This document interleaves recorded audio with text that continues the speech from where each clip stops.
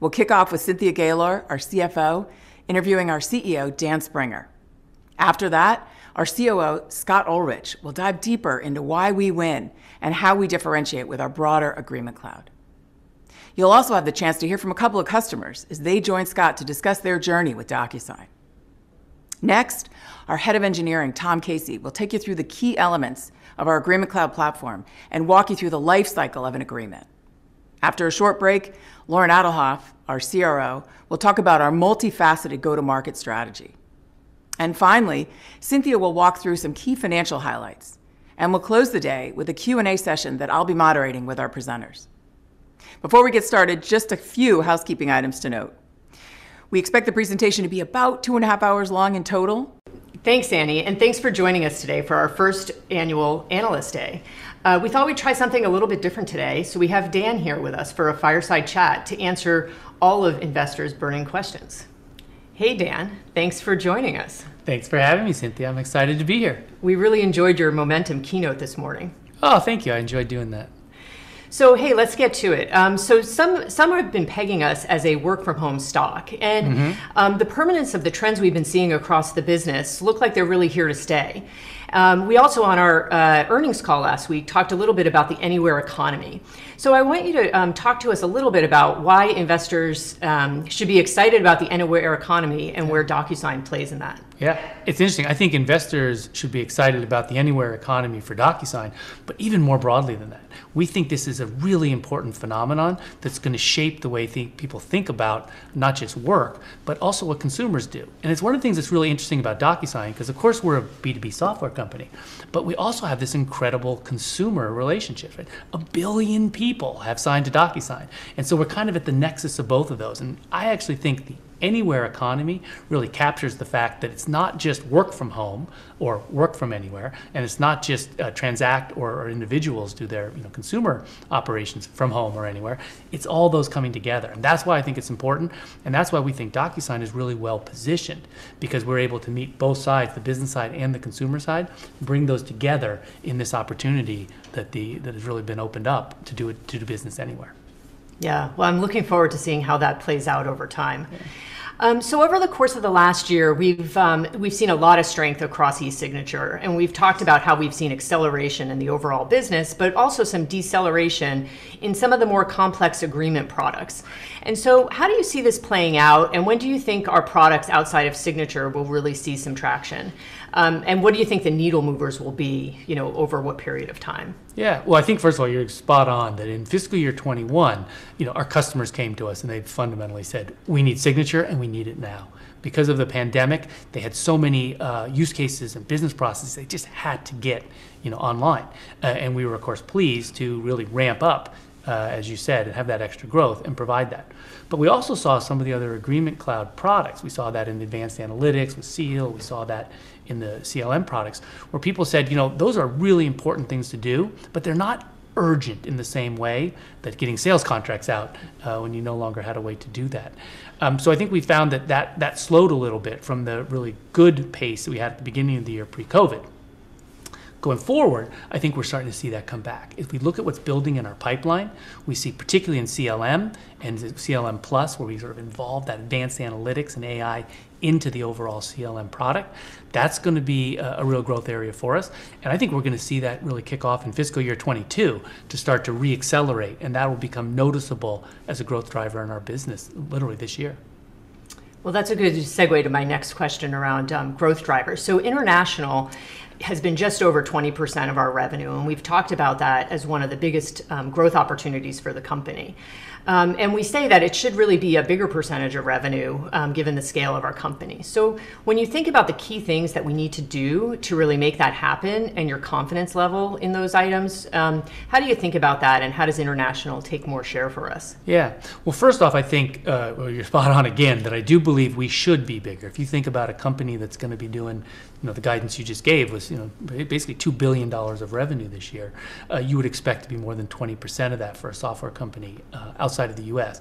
I think part of the history here is that Docusign was slow to build an international business. Initially, we had such a great opportunity domestically, but also because of the different formats, the legal formats, common law, civil law, it took more investment and more time to really have a broad-based international strategy. But you and I were going over this the other day, that if you actually plot the growth of our domestic business and then time adjust it back for when we entered our international markets, the growth levers look exactly the same and the growth results are about the same. So we actually look at our business and say, I think it's on track for what we would expect it to be in the international markets. We just got a little bit later start. At the same time, I think there's a lot more we can do to ensure that we get that international growth that's faster than the domestic business, which is going to continue to grow at a good rate. So international is going to have to grow at a really elevated rate to take share. I think digital is going to be a big piece of that. Digital has always been an opportunity for us to get into additional markets. We've had Docusign customers in like 180 different countries, but the vast majority of the countries of the world. And many of them, of course, are small on that long tail. But I think that we can use that as an entry strategy, and then we see where we see sort of that relevance and resonance in the marketplace, and then we can put more investment in those markets, both digitally, but also with our direct business. And I do think over the next couple of years, you'll probably see us go beyond our focused 8, where we have a lot of physical presence in those key 8 markets. I think you'll see us probably look for another market or two to enter. So on top of the digital, the intensifying of the direct business, and then potentially adding a few more direct markets, I think you're going to see international continue to take share.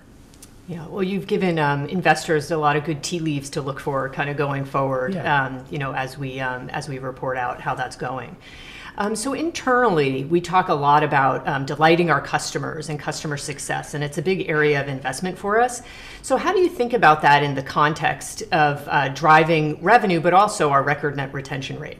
Yeah, I think when you talk about customer success, before I can even talk about those metrics, it really goes, and I like to think about the soul of who we are as a company. And if you're a SaaS company and you're not heavily focused on customer success, you are really missing the boat. But I think what's special about Docusign is we've not only made it a part of our business driver, we've made it a part of our culture. Our employees are so proud to work at a company that is so focused on customer success that we not only don't get a lot of customer attrition, we don't get employee attrition. So we've been operating under 10% attrition, which is fairly unheard of in the software world, for years now, because that our customers are proud to work here. But then turning to the piece you asked about directly, I do think things like net retention rate are a fantastic indicator that we're getting adoption right, and then we're getting therefore success. And at Docusign, when we get adoption right, success happens naturally because the ROI is so high from our core products. So I think the big investment we made a few years ago, and we said explicitly to investors, we are going to put more investment in customer success than any other part of the company, and we did. And that means we've seen great success. So our revenue growth has been high. Looking at that net retention, we came out when we were public and we said like 112 to 119. We felt pretty confident is the range we'd stay in. But with all that successful investment in success, we've now been above 120 the last few quarters. I don't know whether we're going to be able to maintain that, because the compares get tougher and tougher, as you know well as a CFO. When you have that great retention rate, to then have a retention rate on top of that, to stay at that rate is even more work. But at the same time, I'll tell you, the focus we're putting on driving customer success, I think we're going to see fantastic results on those metrics for years to come. Yeah, it's funny. You talk about kind of digital first, how we went digital first for our customers, but when you think about it internally at the company, it's really kind of a customer first culture, which is really awesome to see. So kind of when we think kind of far into the future, or maybe not that far into the future, and we think about our path to $5 billion in revenue, what do you think DocuSign's biggest challenges and our biggest opportunities to scaling to $5 billion and beyond will be? Yeah. I think it's funny, first of all, how fast it's happening, right? We, a couple of years ago, we hit $1 billion and everyone sort of said, what's next? Is it $2 billion? And I actually realized just the momentum we had in our business, that $2 billion was going to happen, if we didn't get in our own way. And in fact, it only took 2 years to go from $1 billion to what, we're now projecting for $2 billion this year. So I think we're going to get to $5 billion, faster than we think. But I do think the focus we're trying to make on $5 billion requires us to do a couple things differently. One, we really want to take that DocuSign Agreement Cloud platform, broader than our core e-signature business, that's going to help a lot. I think we could get there with the size of the TAM for signature alone. We could get to a $5 billion company for sure. But our customers are asking for more than that. And so I do think that's a big piece of the $5 billion story. I think internally, we're going to have to make a lot of investments in our team. And we're going to have to grow the absolute size of the team for sure. But at the same time, I think that we're going to have to think about people who have had some of those experiences that have seen that sort of level of scale, and we're going to bring in people, not unlike bringing you in as our CFO, who we really believe can get us to that next level of scale.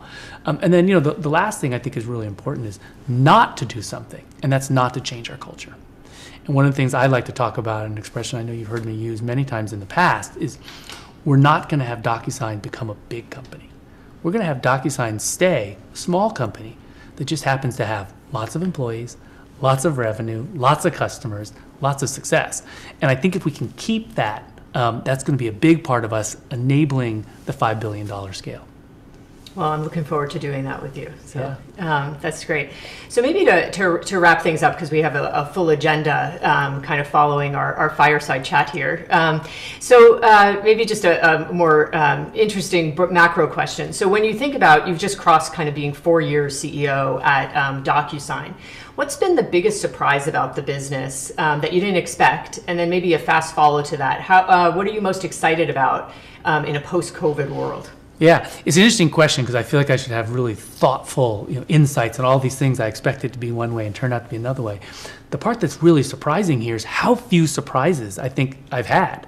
And I don't think that's because I was particularly insightful about what was going to happen. I think it's that it's been a very straightforward run. When I joined, it was very clear that we had a fantastic technology platform. And we had an incredibly high ROI for our customers, and we had what we call Docu Love. We had all these customers saying we love using Docusign products. So that's a pretty good foundation. We had some operational things along the way that we had to get right, but basically we've been focused on meeting that need for the market fit that we have with a fantastic product. If there's anything that's happened differently or maybe at a different pace, would be the breadth at which we've built out the Docusign Agreement Cloud vision and the sort of rapidity that's happened in. Normally, I think it would have taken us longer for a company to come to that broader vision, but we got there fast, and I think we now have that vision that's going to take us to $5 billion, and that's somewhat surprising, I think, to get there that quickly and that sort of maturing out of the really broader long-term vision. And then that really leads right into, I guess, the second half of your question, what has me excited about this place is I think we're not just building a great software company, although I do think we're doing that. I think we're building a category. And I think we have an opportunity, when we will look back 5 years from now, we'll say to ourselves, there's a category. There's a software category for the Agreement Cloud. It did not exist before our company, and there'll be other players in it. It won't just be us. There'll be other players in the space for sure, but they'll all say they're Agreement Cloud companies. And I think one of my biggest prides will be the fact that we can say we built a category. It didn't exist without us. In that case, we did our little bit of changing the world. That's what I'm probably most excited about at Docusign.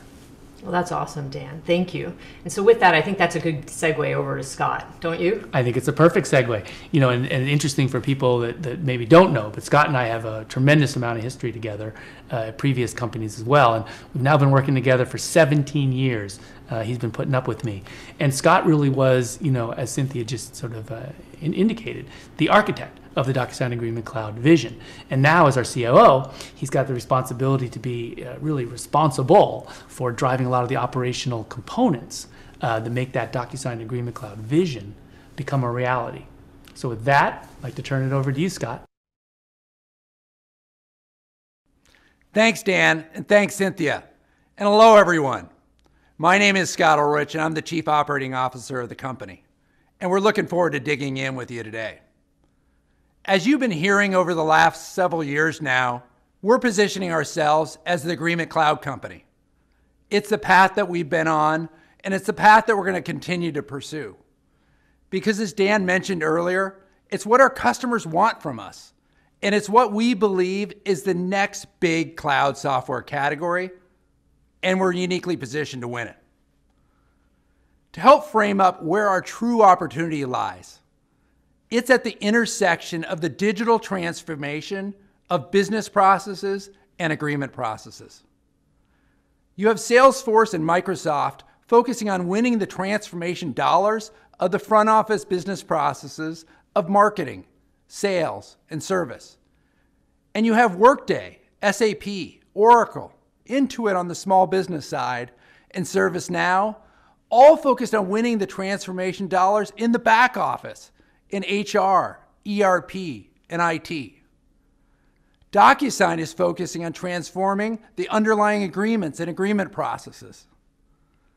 This was an area already experiencing rapid transformation. And as we accelerate into what we refer to as the anywhere economy, we will increasingly become the world's anywhere answer for agreements. It's like being Salesforce 20 years ago, talking about the opportunity for CRM in the cloud. Just like most every organization needed a modern CRM system to manage its customer relationships, every organization will need an agreement cloud to manage its agreements. Our agreement cloud is a suite of applications, integrations, and a platform for automating the entire agreement process. In the next few minutes, I'm going to go deeper on how we'll leverage these components of the agreement cloud to consistently win and differentiate in the marketplace. And after that, I'll invite a few customers, Snowflake and Unilever, to join me. They'll explain their journeys from e-signature into the broader agreement cloud product portfolio. Does that sound good? Great. Okay, to start, the first reason we win and differentiate is that we offer the best way to agree to anything, anywhere. No matter the agreement use case or where you are in the world, whether in a civil law country or a common law country, we are the best way to agree to anything, anywhere. Of course, it started with e-signature. We pioneered the category, and our name is synonymous with electronic signing. We believe we spend more on R&D than every other competitor combined. And it shows in our capabilities. It shows in our availability, and it shows in our 350 pre-built integrations. No one can touch that. But signing is only a part of the story. With our Identify framework, we provide the most native options for enhanced identification of signers, like an SMS code or checking a photo ID. And we have a product called Click for non-signature required click wrap agreements that still have the audit trails of e-signature. And of course, if you saw Momentum event earlier today, you saw the debut of Docusign Notary, which allows notarizations via video conference with notary-specific tools and auditability. That's big. We also have region-specific offerings like eHonko in Japan and eWitness for the UK and Australia. No other company approaches this level of comprehensiveness and enabling people to agree to anything, anywhere, period. The second reason we win and differentiate is that we've assembled the most comprehensive set of product offerings and professional services to automate the entire end-to-end agreement process. Getting into CLM was our first big move 2 years ago with the acquisition of SpringCM. Now a leader in both Forrester and Gartner reports on contract lifecycle management. We bought it initially for its strength on the sell side, which means automating sales agreements that our customers originate. Since then, we've been making big enhancements on the buy side, which means handling contracts originating from third parties, such as vendor agreements. Now, the goal is to provide a single CLM system that all departments can leverage. Next, we help our customers find and analyze all the contracts that they already have with our Insight product. It's based on Seal Software's pioneering Agreement AI, which can analyze and search not just by keywords, but also legal concepts. Analyzer builds on Insight to automatically analyze incoming agreements for risks, like an analyst in support of a company's legal team. It can also be combined with CLM to automatically route contracts to different specialists based on a risk assessment. And then there's Docusign Gen, a lighter weight tool that allows reps to generate a contract with a few clicks right within Salesforce. We recently added a version of Gen specialized for quotes and billing. And these products are actually sold by Salesforce's sales team, so it's a great collaboration there. These are just a few of our products that automate aspects of the agreement process before and after signing. Tom will showcase these products more in his demo in a little bit. Our customers and prospects are seeing that we have the best suite of products and that we're putting all the pieces of the puzzle together for them. And we're doing it in an integrated fashion. And lastly, the third reason we win and differentiate is that we're quickly becoming our customers' platform of record for agreements. That means we're providing a centralized repository where all agreements can be stored and searched. We believe we're already storing more agreements than any other company in the world, so we bring a lot of credibility to this topic. We're also working to extend our object model from being e-signature centric to encompass the entire agreement process. As we do that, we're building the infrastructure not just for traditional Word or PDF agreements, but also for emerging technologies like active or smart contracts that include running code. Any modern platform needs APIs. We've always differentiated here, and it represents the majority of our transactions going through our platform today. And finally, I should mention a product we recently launched called Monitor. It automatically tracks e-signature activity, looking for patterns that indicate a threat, such as an attempt to delete a lot of agreements. It's just another step in our security story, where we're going beyond making our platform secure to help our customers maintain their own security against rogue insiders and external threats. So as the only public scale company focused on agreement technology, we believe we're pulling away with these big investments in a fully modern platform of record for agreements, which will become a bigger and bigger differentiator going forward. So, that hopefully gives you a better sense of how we win and differentiate with the various components of the Agreement Cloud today, but more importantly, how we're investing to be well positioned to win long into the future and to take a big chunk of what we believe is the next big TAM opportunity in cloud software. Speaking of which, as most of you already know, we work with a top 3 strategy firm and shared our initial analysis that pegged the e-signature TAM, which included click-wrap agreements, at about $25 billion. On top of that, if you include the broader sign offerings and other parts of the Agreement Cloud, we're looking at a TAM in excess of $50 billion. And since the original analysis, we've outpaced our assumptions in some key verticals like public sector. So we believe there's even further upside on top of that. And of course, the vast majority of the TAM is unpenetrated by anyone. We're widely considered the leader, but our penetration in the United States is in the low single digits. And for the rest of the world, where the majority of the TAM is, our penetration is even lower. So we believe we have lots of room to run for a long, long time. Okay, you've been very patient, and I promised you that I would bring out a few great customers to join me. So without further ado, let's go out to the General Counsel of Unilever in London and the CIO and Chief Digital Officer of Snowflake right here in Silicon Valley. Well, thank you, Wei Ling and Sunny, for joining our Analyst Day. It's great to have you both here. Thank you. Thanks, Scott, for having us. Great to be here. Thanks, Scott, for having us. Looking forward to the discussion. Great.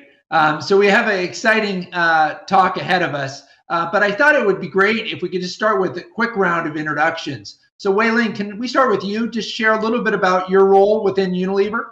Sure. So I'm based in London, and I'm the Global Supply Chain General Counsel.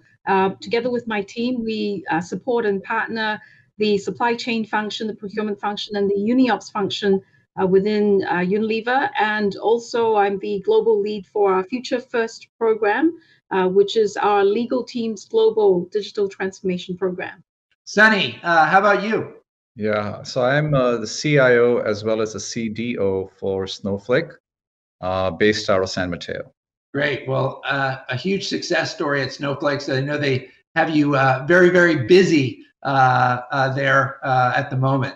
So we really appreciate both of you joining us today and sharing your stories.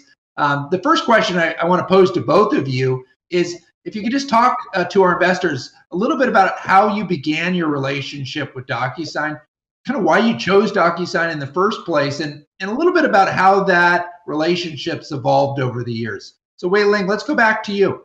So Unilever started working with Docusign about 5 to 6 years ago with its e-signature capability. This capability is widely used within Unilever across different locations in our global operations and also across different functions within Unilever as well. Since then, we worked with Spring CM back when it was an independent company to leverage its contract automation, contract building capabilities.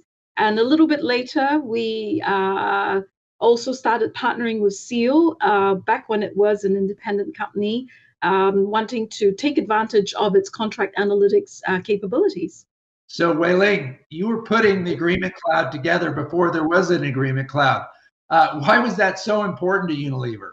I guess it stemmed from the realization that, there will always be more than enough for all of us to do. There's never enough time to get everything done. And so primary driver was to find ways to give time back to our colleagues, give time back to our business partners, so that they can do even more value add work. And also to create capabilities that will generate data-driven insights for them that they can take action on. And so it was with this in mind that, we wanted to take advantage of the contract automation, the contract building capabilities, and the contract analytics capabilities in Agreement Cloud. Okay, so let me go to Sunny on this one. Sunny, can you tell us a little bit about how your initial relationship with Docusign began, why you chose Docusign in the first place, and kind of how that relationship's evolved over the last couple of years? Yeah, so Scott, we started much earlier in the Docusign journey on e-signatures. And so we were using e-signatures for quite some time before I joined the company. When I joined the company, one of the big pain points for us was CPQ deployment that we had done many years ago was not scaling in a graceful manner that we needed for how the business was changing for us, how the business was growing for us. So I brought in Salesforce to come in and do an audit, really identify what were all the pain points in the CPQ implementation that we had done in the past, and what should we do different in trying to automate the process. And in that audit, one of the big things that came high and clear was we needed to implement a CLM solution that would allow the business process to be a lot more automated, a lot more compliant, wouldn't have any defects. And in the evaluation process, we ended up choosing Docusign. We had many other companies that we were evaluating, but we did a POC with you guys. We felt good about it, and we ended up choosing you guys. And it's kind of a common theme we see, Sunny, is when folks are thinking about transforming their sales processes, sometimes they forget that they need to transform the underlying agreement processes that connect with those sales processes. Clearly, you found that to be very important when you were thinking about the transformation of CPQ at the same time as CLM. Why did you pick Docusign CLM? What stood apart for you? Yeah, I would say that the two big reasons why we chose you guys, one was your seamless integration with Salesforce. Professionals in the business don't like to use multiple different applications and go in and out in completing a workflow. They want that whole workflow to be seamless, where it's, you go from one part of the process to another part of the process in a seamless manner. Our evaluation, our POC clearly gave you guys a high thumbs up on that seamless integration you guys have built with Salesforce. So that was the primary reason. And then the second reason was the competitor landscape that we were looking at that competed with you guys. We didn't feel they had a strong roadmap like you guys did, as well as there was a lot of consolidation and private equity companies coming into that space.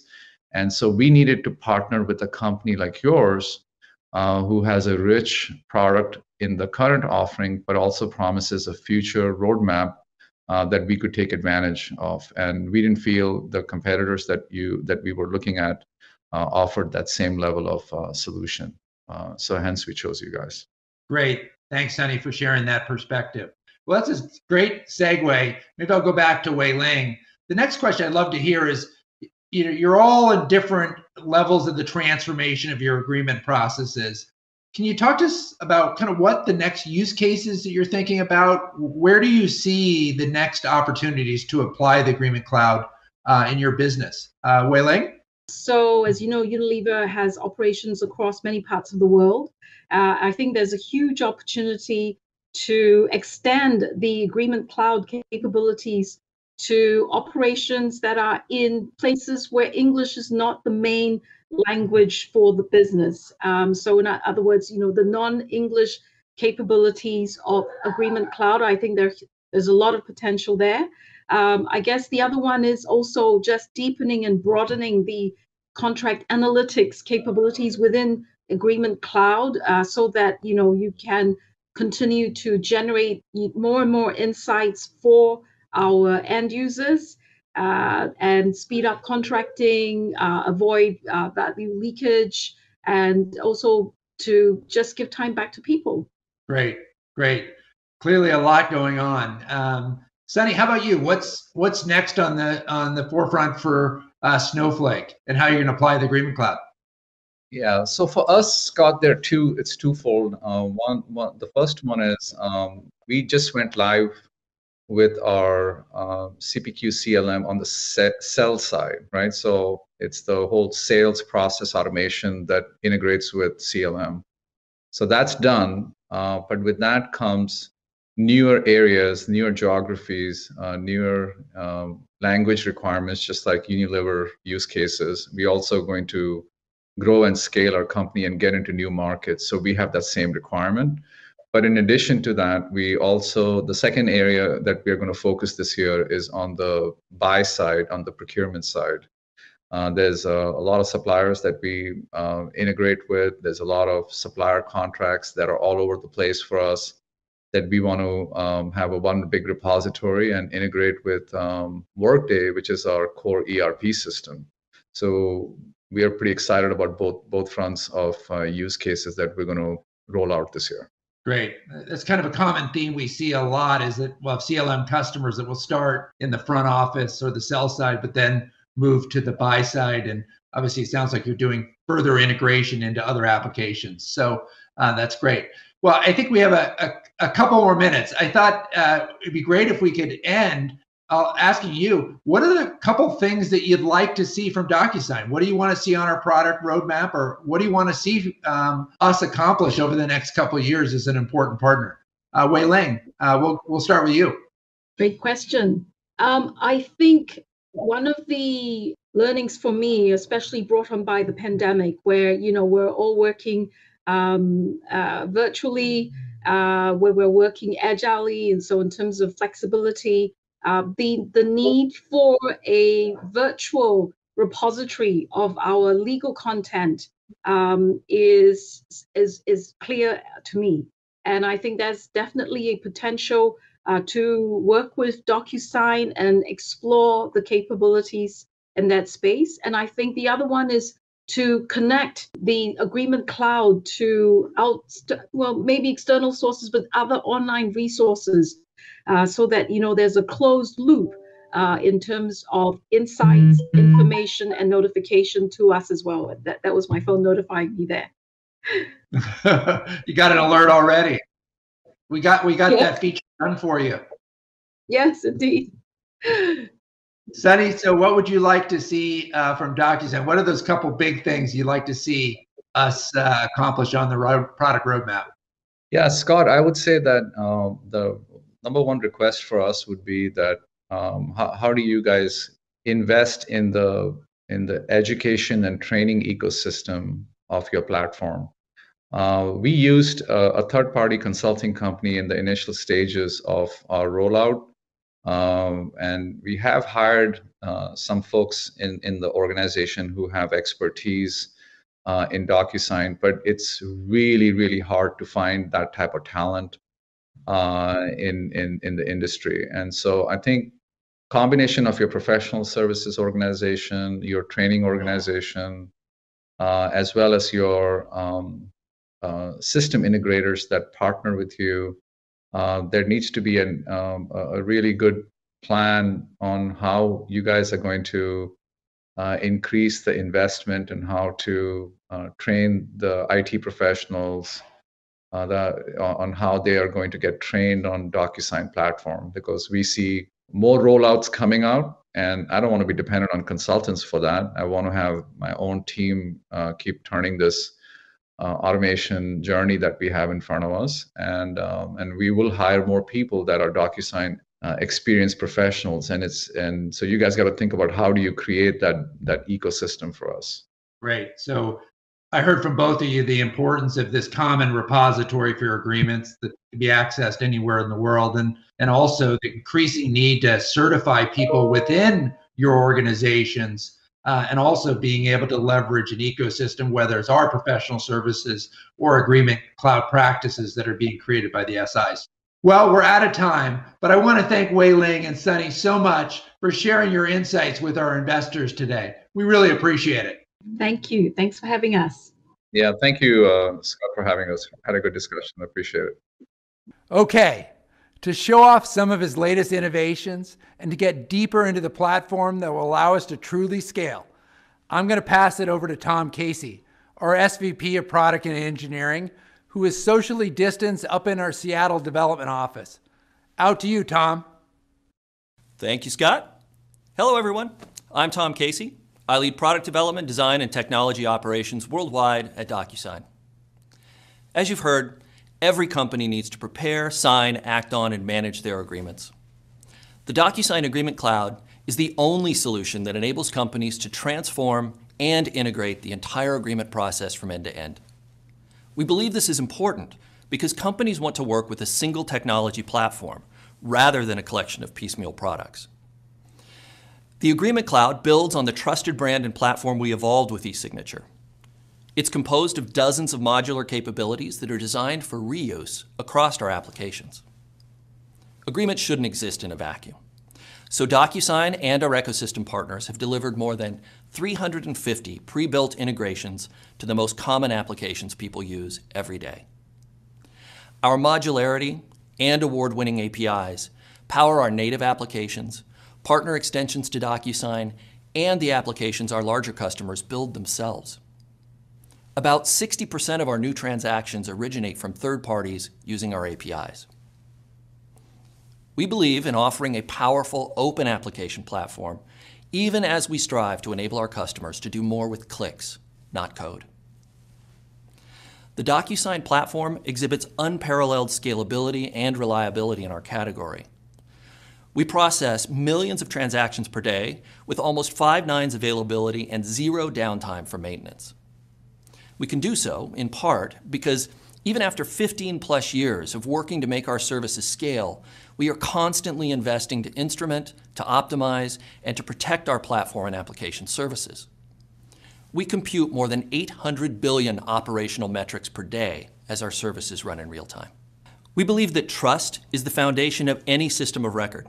And with billions of documents under management, Docusign acts as a system of record for agreements for many organizations. With our acquisition of Seal Software last year and internal investments in machine learning, we are infusing artificial intelligence and bringing actionable insights to every part of the Agreement Cloud. With our Insights product, we offer pre-built, industry-specific models and a built-in decision engine along with accelerators for industries like financial services and legal to help reduce risk. You've already seen the everyday application of machine learning in automating tasks such as those featured in the automatic tagging of documents in eSignature. And in just a moment, you'll see how these same AI engines help customers derive insights from related agreements and the documents they contain as part of everyday contract lifecycle management. I want you to consider for a moment that 47% of businesses say they experience risk from an inability to proactively detect problematic contract language. We believe providing purpose-built contract analytics applications is only a part of the solution. Everybody working with agreements at any stage of the life cycle can benefit from AI-assisted experiences. The Docusign Agreement Cloud is for all businesses, from true small businesses to the largest enterprise. Most people work with just one part of an agreement process, so sometimes it can be hard to envision how it all comes together. Rather than tell you, I thought it would be more fun to show you with a couple of examples. SMB customers, as one example, have a lot of simple sales agreements that they need to prepare, to sign, to act on, and to manage. To make it easy for SMBs, the Agreement Cloud meets customers in the applications they use every day, providing an embedded and natural experience. For example, SMB customers can start in Salesforce, as shown here. By clicking right inside the Salesforce opportunity record, they can access the embedded Docusign Gen functionality to automate the creation of customized, professional-looking agreements, such as sales quotes, MSAs, invoices, and more, without ever having to leave the Salesforce application. Now in this case, we select Generate Quote, and a quote is automatically generated for us. With Gen, data like account information, contact information, and even product and pricing information from Salesforce is automatically merged into the document. Tables can also update dynamically, and the agreement layout is preserved. The result is an agreement that's accurate and on brand. And all of this automation is done with clicks, not custom code. Now that a final document has been seamlessly created, the next step is to get the customer to sign the agreement. As with all of our products, Gen integrates seamlessly with Docusign eSignature. The generated document is added to a new Docusign envelope. Recipients and other key data are automatically added from the Salesforce record. Tags and signature blocks can be added as well, and if the sales rep wants to add or adjust a field, that's pretty easy. Now, once everything is ready to be signed, the sales rep clicks the Send with Docusign button and off it goes.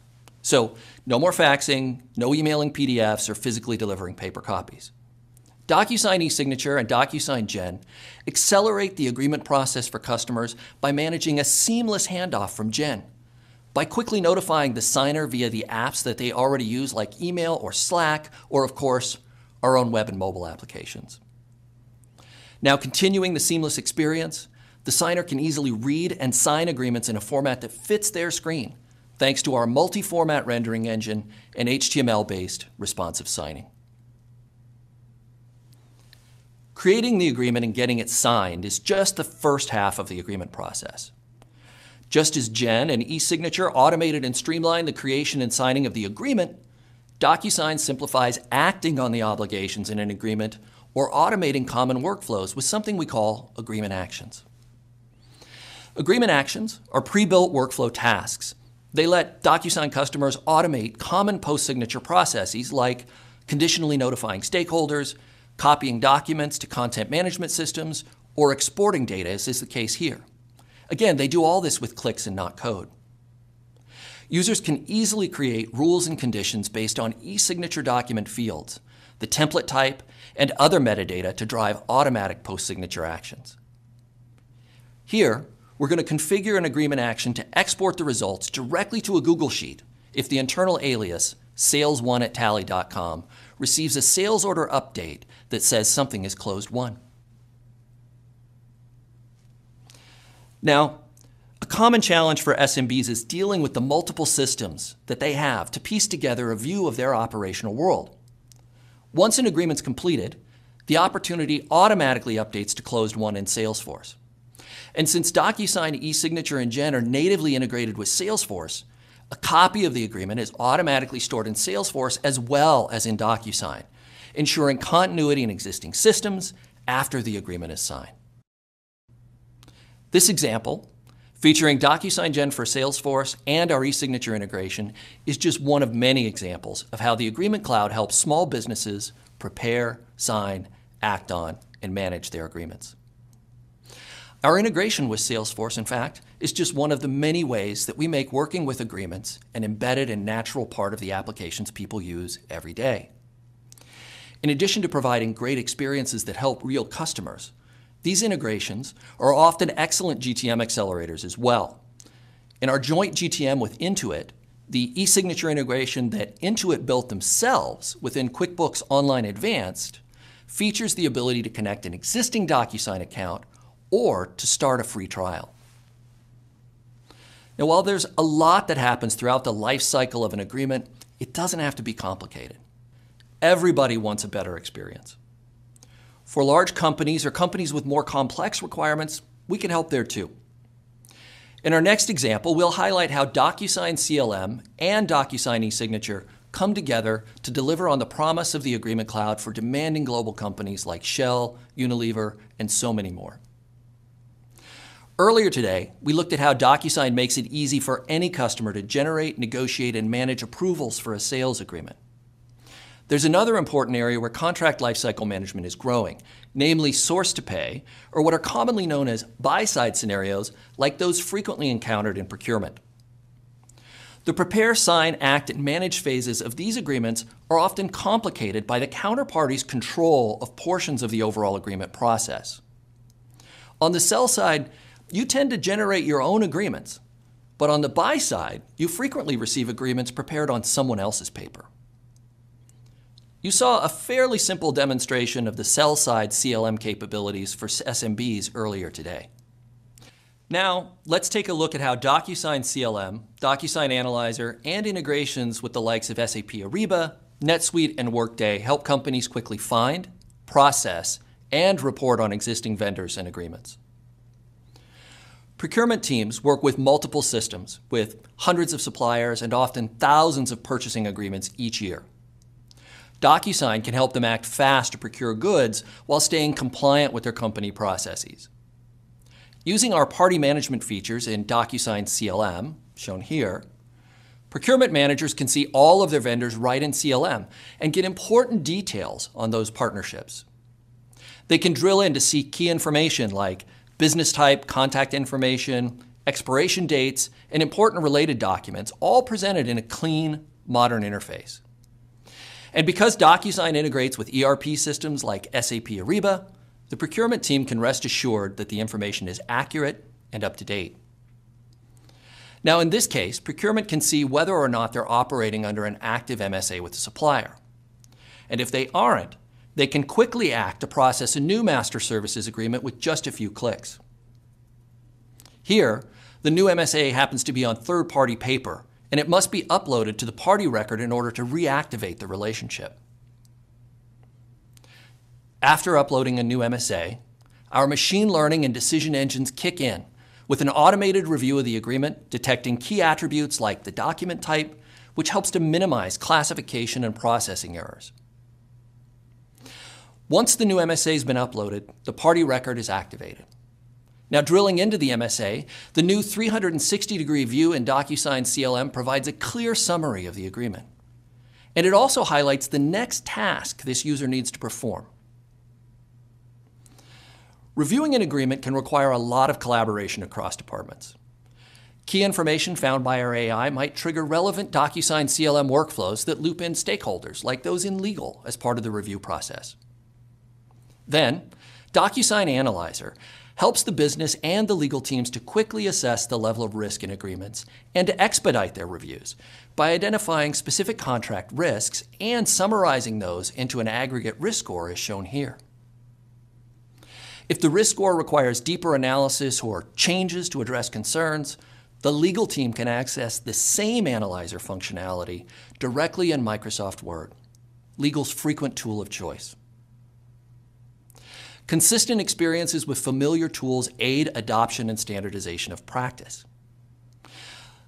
The modular design and the reuse of Analyzer ensures that standard processes are met across all agreements, even when some documents happen to originate from outside of the company. Once legal's review is complete, the workflow advances, and the MSA is sent for signature.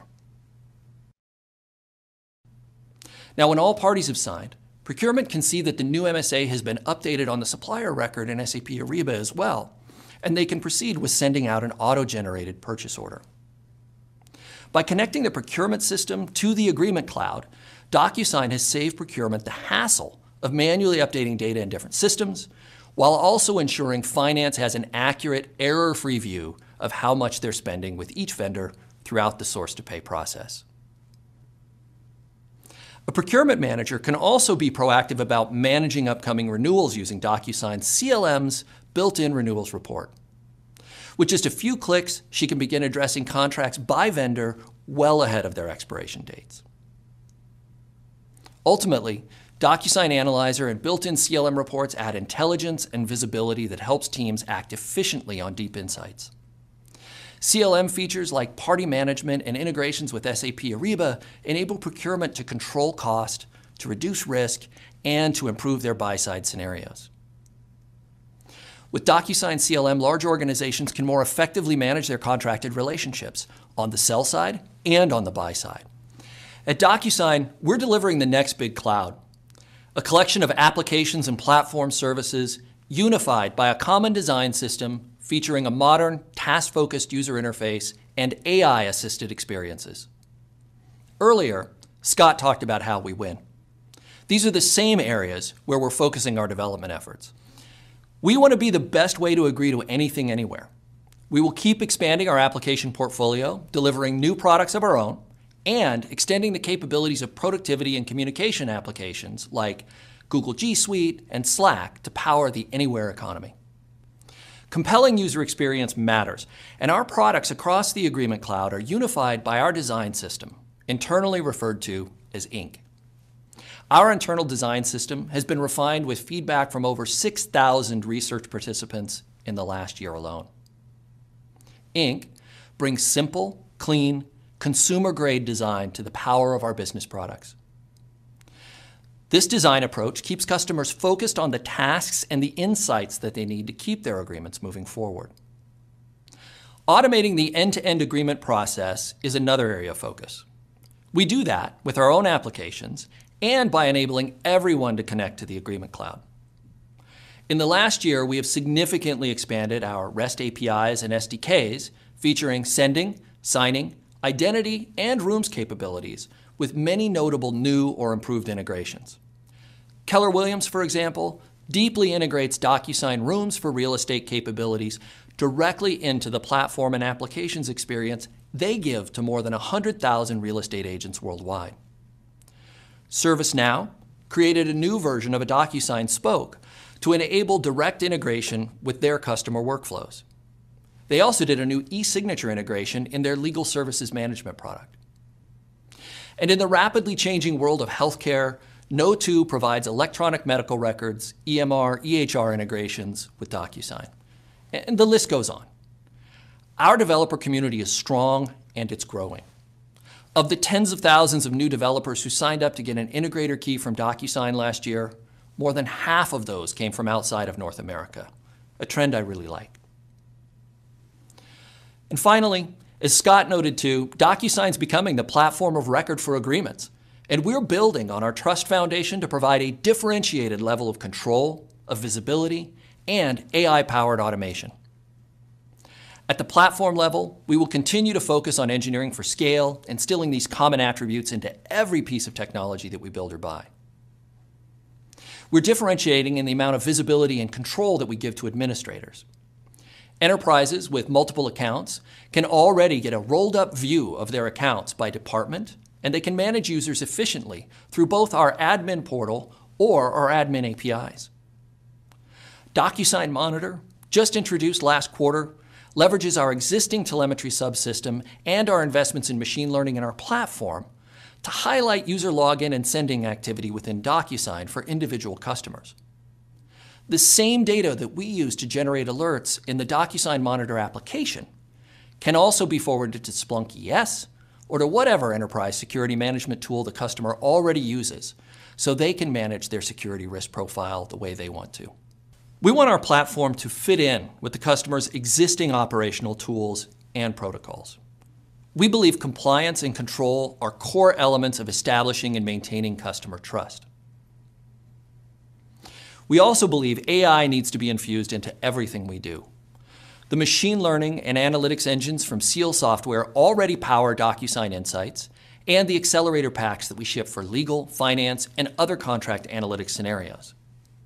That same AI engine powers Docusign Analyzer in our Insights product, in our CLM product, or in a third-party application like Word, which I showed you earlier. And over time, you'll increasingly see more AI-assisted experiences like auto-tagging and clause detection showing up throughout the entire agreement process as we infuse AI into everything we do. Fundamentally, we believe that customers want to work with a common set of applications built on a trusted technology platform that integrates deeply into the everyday tools that they use in today's everywhere economy. The Docusign Agreement Cloud is the only solution that enables companies to transform and integrate the entire agreement process from end to end. I appreciate the opportunity to engage with you today. And now, let me pass it back over to Annie. Thanks, Tom. That was great. We'll now take a quick 15-minute break before we move on to Lauren and our go-to-market strategy and financial overview. Welcome back, everyone. Now I'd like to hand it off to Lauren Adelhoff, our Chief Revenue Officer, to talk about our go-to-market strategy. Welcome back. I love to follow Tom. You know how we sales guys are, always coming behind the product guys. When I see the innovations and how we've matured from a single product to a platform, it drives home what an incredible selling opportunity we have at Docusign. I'm really excited to be here with you to talk about our go-to-market strategy. But since it's my first time being with you, I wanted to share a little bit about my background at Docusign. This coming July will be 13 years since I joined the company. And there were a couple of things that drew me to the opportunity back then. Number one, what we do is so easy to explain to people, and the value is so real. And number two, our products can be used by anyone, anywhere, in any industry. So the opportunity is huge. These are just two of the things that I believe make us unique and are still true today. In my time here, we have grown from a single office in Seattle to 18 offices around the world, from one main customer segment in real estate to truly being able to address any company in any industry, and from a single core sign product to a platform company. So let me jump into our go-to-market. You've heard about the size of our TAM, and from a sales perspective, what is exciting is that we have tremendous brand awareness and reach, and yet these are still the early days. We are just barely scratching the surface of where we can take our business. Over time, we've developed a multi-channel approach to our customers' journey to make sure that we are meeting them where they are and as they grow with us. There are several ways that a customer can engage with us today. The first is through our software as a signer, which doesn't require that you are a paying customer. The second is through our digital channel, which is an incredible source of both leads and sales. The third is by working with our direct sales teams, which are oriented to help prospects and customers understand and unlock the value of Docusign and the broader Agreement Cloud. And the fourth is through our partner ecosystem. Starting with our signers, we have hundreds of millions of users who have engaged with our brand and who have had a great experience with us. Over the years, nearly 1 billion people around the world have signed an agreement using Docusign. That's pretty impressive. So when people think of e-signature, of course they think of Docusign.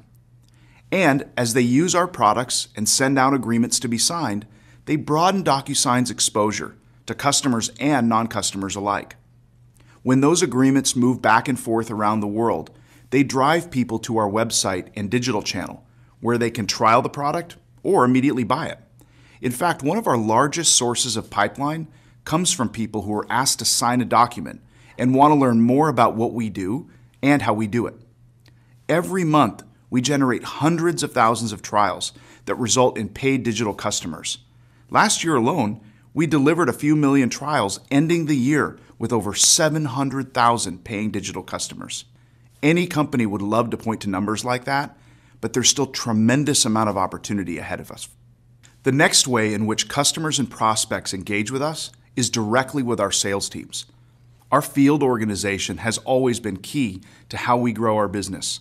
This is even more important today as we mature into a platform company. From a direct selling orientation, we have a fairly complex model to address the reality that we can sell across so many different customer types. First, we are organized around 4 global regions: North America, EMEA, LATAM, and APJ.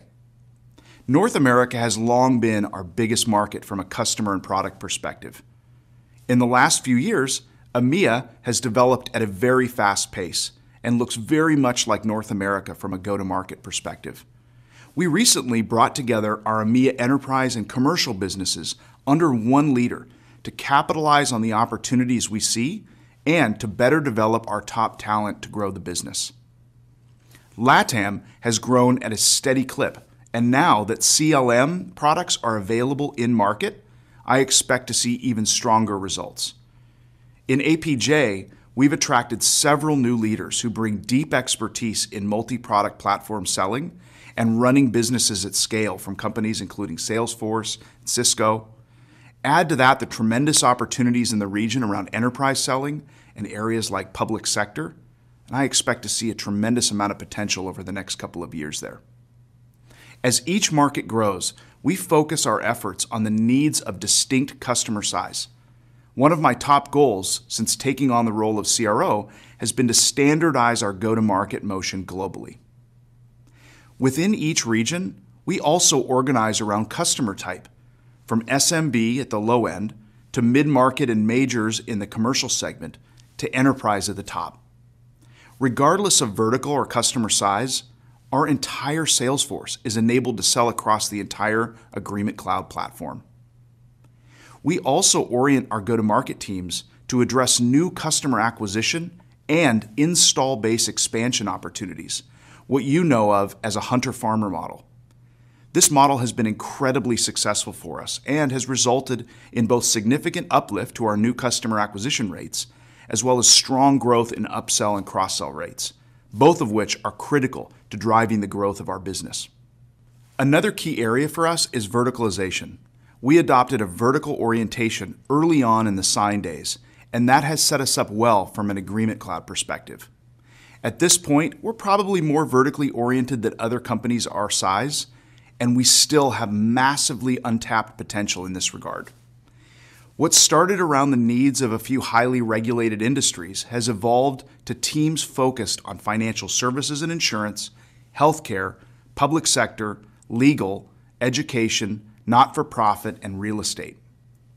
The sheer diversity of our install base across verticals differentiates us and allows us to weather ups and downs in any particular industry. In North America, we're growing our vertical focus for fiscal year 22 by introducing a new team dedicated to what we see as emerging verticals for us as a business, around industries like manufacturing and retail, as well as technology, to meet more specific customer needs. You've heard Dan talk about Docusign as a customer success company. This is something we think about all the time in the field. The more our product is used by customers, the greater the adoption and the better the outcome. Our direct selling motion includes an account executive who acts as the captain who is really focused on solely growing the account. We also have renewal managers who drive customer retention. And aligned with our direct go-to-market is our customer success motion, which is focused on driving greater adoption of our solutions and ensuring customers are optimizing their purchases. Over the last few years, we have invested in everything from low-touch self-service to dedicated customer success and engagement managers for our most complex customers. We've also introduced incentives for our sellers around consumption and adoption to ensure everyone is focused on post-sale customer success. The goal is to drive customers to adopt even faster while delivering an incredible experience and opening up additional opportunities to grow with us over time. Ultimately, successful customers also become an important marketing channel for Docusign, whether it's an individual talking to their peers about the value that we bring, or as we often see, a Docusign champion at one company moves to a new company and becomes a champion there. The final dimension of our go-to-market is aligned to partners. We work with 3 types of partner delivery models. First are the resellers who are critical to driving two motion. One is a procurement motion that delivers value to us in areas like highly regulated industries. Think Carahsoft for public sector. And 2 is localized go-to-market capabilities across geographies and industries where it may not make sense for us to invest directly at this time. Resellers all over the globe are seeing the value in what we're bringing to customers with the Agreement Cloud and are regularly approaching us. Second are technology partners, or ISVs, who bring deep expertise and integrate our solutions into their offerings. This has been an area where we're seeing growing demand. As Tom just mentioned, Intuit is a great example of how these relationships are growing. Intuit has been a partner of ours since 2014, leveraging eSignature in its tax products to enable users to sign tax forms electronically. In the last month, we've expanded our strategic relationship to announce an integration with QuickBooks, which enables their users to sign estimates and quotes. The result is an accelerated time to revenue while allowing these businesses to focus on their own higher value customer activities. Additionally, we've also announced an integration solution with Intuit's Profile tax product that focuses on Canada, continuing to accelerate our ISV relationship with them. These actions show the value of strategic partners adding Docusign as a key enabler of the anywhere economy. And as a best-of-breed solution, Docusign is a brand of choice and one that their customers will value. Third are global and regional SIs. As the Agreement Cloud has evolved, the need for a more robust and highly capable SI ecosystem has become increasingly important in making sure our customers are set up for success. As a partner-led services model, we are focused on accelerating the build-out of our capacity worldwide, along with delivering expert services through our SIs. That means doubling down on partner enablement and building an augmentation model to help as they develop their Agreement Cloud practices. With the build-out of the Agreement Cloud products, SIs are increasingly recognizing the value of working with Docusign and the opportunity for partners to drive deeper service engagements with their customers. This represents an area of significant future growth for us. Partners are also a way we are expanding our presence internationally. As the biggest piece of our TAM, international growth is key to our success. Today, we have customers in 180 countries globally, but take a differentiated approach to how we invest in our go-to-market across each. Our heaviest investment and most comprehensive multi-channel presence is in our Focus 8 countries. This is where we've made our biggest investments in our direct motion, built a fully localized digital experience, and begun to develop a robust partner strategy. When identifying the next tier of targeted countries, we will first look for larger economies where we see significant demand through our digital platform to seed the market and begin to drive awareness. From there, we'll look to develop a strong reseller presence while making more targeted direct investments when the time is right. As we map our go-to-market to our customer journey around try, buy, and grow, it really is all about a multi-channel approach to meet them where they want to be met, whether digital, direct, or partner-led. This leads to greater and greater opportunities over time for us to deepen the relationship. Again, something I think is pretty unique to Docusign. So now, let me share what this looks like from the eyes of a customer. Let's say a customer began as a user who was receiving and signing documents. Within a year, that user purchased an account via our website. Just a few months later, we closed our first direct deal with them in a single department. Over the course of the next 2 years, they added 3 new departments and shortly thereafter made the decision to enter into an ELA based on the ROI that we had provided.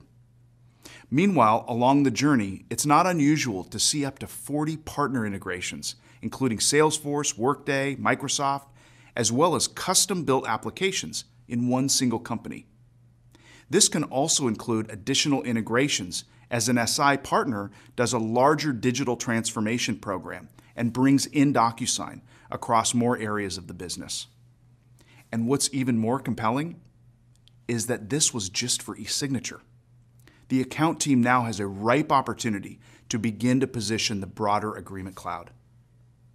The opportunities out there are limitless, and our go-to-market is designed to address as many of them as possible, regardless of how a customer comes to us. So I'll close with touching on the strategic investments that we are making to continue to grow this business at scale. We'll continue to lead with a digital-first and partner-led strategy to prioritize our market expansion and direct sales efforts. Next, we'll accelerate investments in customer adoption and growth across the globe in every customer type across verticals. And finally, we're driving productivity as we continue to focus on enabling our sellers from a platform selling perspective. I am incredibly bullish about this business over the long term. I think the world we are in now, where people have the expectation to do anything from anywhere, favors us at Docusign. So with that, I'm going to turn things over to you, Cynthia. Thanks, Lauren, and hello again. I know most of you, but for those I haven't had the chance to meet yet, I'm excited to have you join us today for our inaugural Analyst Day, and I'm equally excited to be here with you. Being on Docusign's board the last few years and chair of the audit committee has been a pleasure.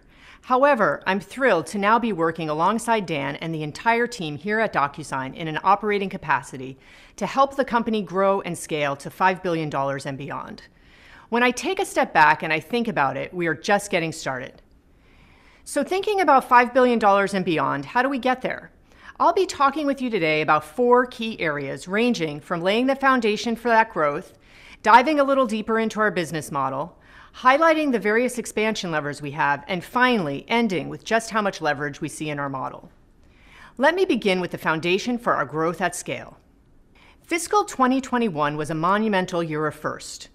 We crossed $1 billion in revenue and reached nearly $1.5 billion in the same year. International revenue is approaching $300 million. Billings surpassed $1.7 billion for the year, and we are well on our way to the next billion. We showed incredible operating leverage with 12% operating margins and free cash flow of 15%. And just about every other metric you can think of was equally impressive this year, from direct customers to dollar net retention and more. We grew number of total customers to 892,000, adding nearly the same number of customers this past year as we had in total at the same time we went public. We had close to 600 customers greater than $300,000. And dollar net retention was at record high of 123%, exceeding our historical range for the 3rd consecutive quarter. As Scott talked about, perhaps the best indicator of Docusign's potential is the incredible market opportunity in front of us. Our brand recognition is off the charts. Docusign has become synonymous with e-signature, and we are a critical pillar in the anywhere economy. As the trusted and market leader in the industry, we've got a bird's eye view of where different organizations, customer segments, verticals are in the digital transformation process, and how we can help them move faster, smarter, more securely, and efficiently across the agreement process. We are going after a $50 billion market opportunity and are just scratching the surface of a market moving from offline to online, from pen and paper to automation. From our vantage point, there's a long way to go. Just how long? To give you an idea, I was a software internet banker for quite some time, and I can tell you it's rare to see a company like Docusign growing so quickly, at scale, 17 years after it was founded. Many SaaS companies go public after 6, 7, 8 years with a couple $100 million of revenue and some pretty big losses. But Docusign was different. The company was building something special, a very horizontal platform that could be used by just about any organization in the world to help streamline their business and help them come to agreement faster. So while it took us that long to reach $1 billion in revenue, from our vantage point, it's not surprising to see that we're already halfway to our next billion in less than a year's time. So how do we get to that next billion and the one after that? By focusing on driving growth at scale. It's a unique recipe for each company, yet one that often has similar elements. The first is innovation. As you heard Tom talk about, Docusign has been a non-stop innovation engine for well over a decade and counting. Sure, we could have just built our e-signature product and stopped there, but we kept listening and learning from our customers and thinking about the next step forward. In doing so, we introduced the Agreement Cloud, because it's not just about signing. It's about coming to agreement and enabling that process for all people and organizations worldwide. And in order to do that and make our customers successful, innovation has to be top of our list. A close second for sure is having multiple ways to grow and expand with our customers. Whether it's increasing volumes of envelopes, adding new use cases, our go-to-market organization is second to none. Lauren described the incredibly effective way our model works to drive brand recognition and lead generation through our digital engine. This creates a network effect and leverage with a digital-first motion, which allows us to then have our salespeople focus on direct new customers and upsell opportunities, big and small. It's a rare company that has the breadth we do in our go-to-market organization, from the individual up to the Fortune 50, across vertical industries and geographies, as we're just getting started. Third has to be building our customer success and partner ecosystem. These components are critical pieces of our value proposition. Getting our customers up and running and successful on the platform is our top customer priority and will drive our Agreement Cloud strategy. We also invest in our partners. From resellers to SIs and beyond, Docusign's set of partners spans across tech and even competing entities because they recognize just how important Docusign's leading position is. So to have over 350 pre-built integrations for customers to choose from in order to get up and working quickly is crucial. And finally, perhaps the less glamorous, but no less important, is the scaling of our platform and operations. From our product platform and sales capacity to our infrastructure and back office systems, we need to be prepared to meet the needs of our customers and the opportunity in front of us. If this year has taught us anything, it's that. We're working hard to make sure we're ahead of the curve, especially as we continue to scale. Now on to our model. I know most of you are well versed on our capacity-based subscription model, but I thought I'd spend just a few minutes highlighting some of the key elements. We're a high-growth, recurring revenue model with a strong dollar net retention of 123%. We operate under a prepaid model where customers buy from us in two ways. First, they select their product and what level of functionality they need. Second, they choose a capacity needed for their particular use case or cases. This is a set quantity that is prepaid upfront. While some digital customers have monthly contracts, the majority of our customers operate on a 1 to 3 year contract with a dollar weighted average of 18 months. We bill annually in advance, so duration typically does not come into play in our billings metric. And in terms of overages, we typically don't charge for them, but use it as an opportunity to upsell or early renew. All of this has led to strong and consistent growth at scale. 95% of our revenue is subscription-based. The other 5% is professional services and some small in-period revenue. As you can see, subscription revenue typically outpaces total revenue. About 12% of our total revenue comes from digital web and mobile, which is our self-serve channel, the rest from our direct sales. As you know, we report billings growth each quarter. We all know the pitfalls of billings. Volatility, fluctuations due to the timing of deals, including renewals, which results in less predictability versus revenue, which is why we focus on revenue, and for billings, we look at a trailing 12-month average rather than a single quarter or point in time. We had a record quarter with over $500 million of billings in Q4. If you look back pre-COVID, what you'll see is that the average billings growth generally fell in the low to mid-30s. While we may not see the peak billings growth rates that we saw during the early days of COVID, we expect to continue to see strong growth rates, especially at our scale. And with $1.7 billion in billings as of year end, that's a pretty impressive start to the year. A big component of this is our many areas of diversified growth. With nearly 1 billion signers over the year, our global reach is unmatched. While not all users will become customers, the awareness, brand recognition this drives for us is critical. With less than 1 million total customers currently and just 125,000 direct customers, there are millions and millions of more customers that are still doing things manually. Just think of the number of businesses in the US alone, over 30 million. And you can tell by our growth rates, we're continuing to see success in unlocking new customers, getting them onto the platform, driving ROI for them, all while creating more opportunities for our customers and helping drive Docusign's growth. And those customers run across just about every vertical you can think of: healthcare, education, financial services, public sector, technology, business services, retail, you name it. Over 75% of the Fortune 500 are Docusign customers. In other industries, that might sound like a mature market, but for e-signature and the rest of the Agreement Cloud, it's just the beginning. And yes, we have 15 of the top 15 financial services companies as our customers. But that does not mean that virtually any of them are yet fully penetrated. That's yet to come. And one of the biggest reasons our sales force is as excited as we are at their prospects. One of the important things to remember is that most of our revenue and market penetration to date is in the US. Internationally, Docusign reaches over 180 countries through our digital channels, reflecting a big opportunity as most countries are even earlier than the US in their digital journeys. At the time of our IPO, our international business was about 17% of total revenue. Since then, it's grown to about 20% of the business in fiscal 21. While that doesn't seem huge for a company of our size, and we'd agree, we've made some sizable headway this year and have brought additional senior leadership to the team across the globe, as we see it as the biggest potential growth driver of our future. The strength of our international business has been overshadowed by the scale and continuing robustness of our US business.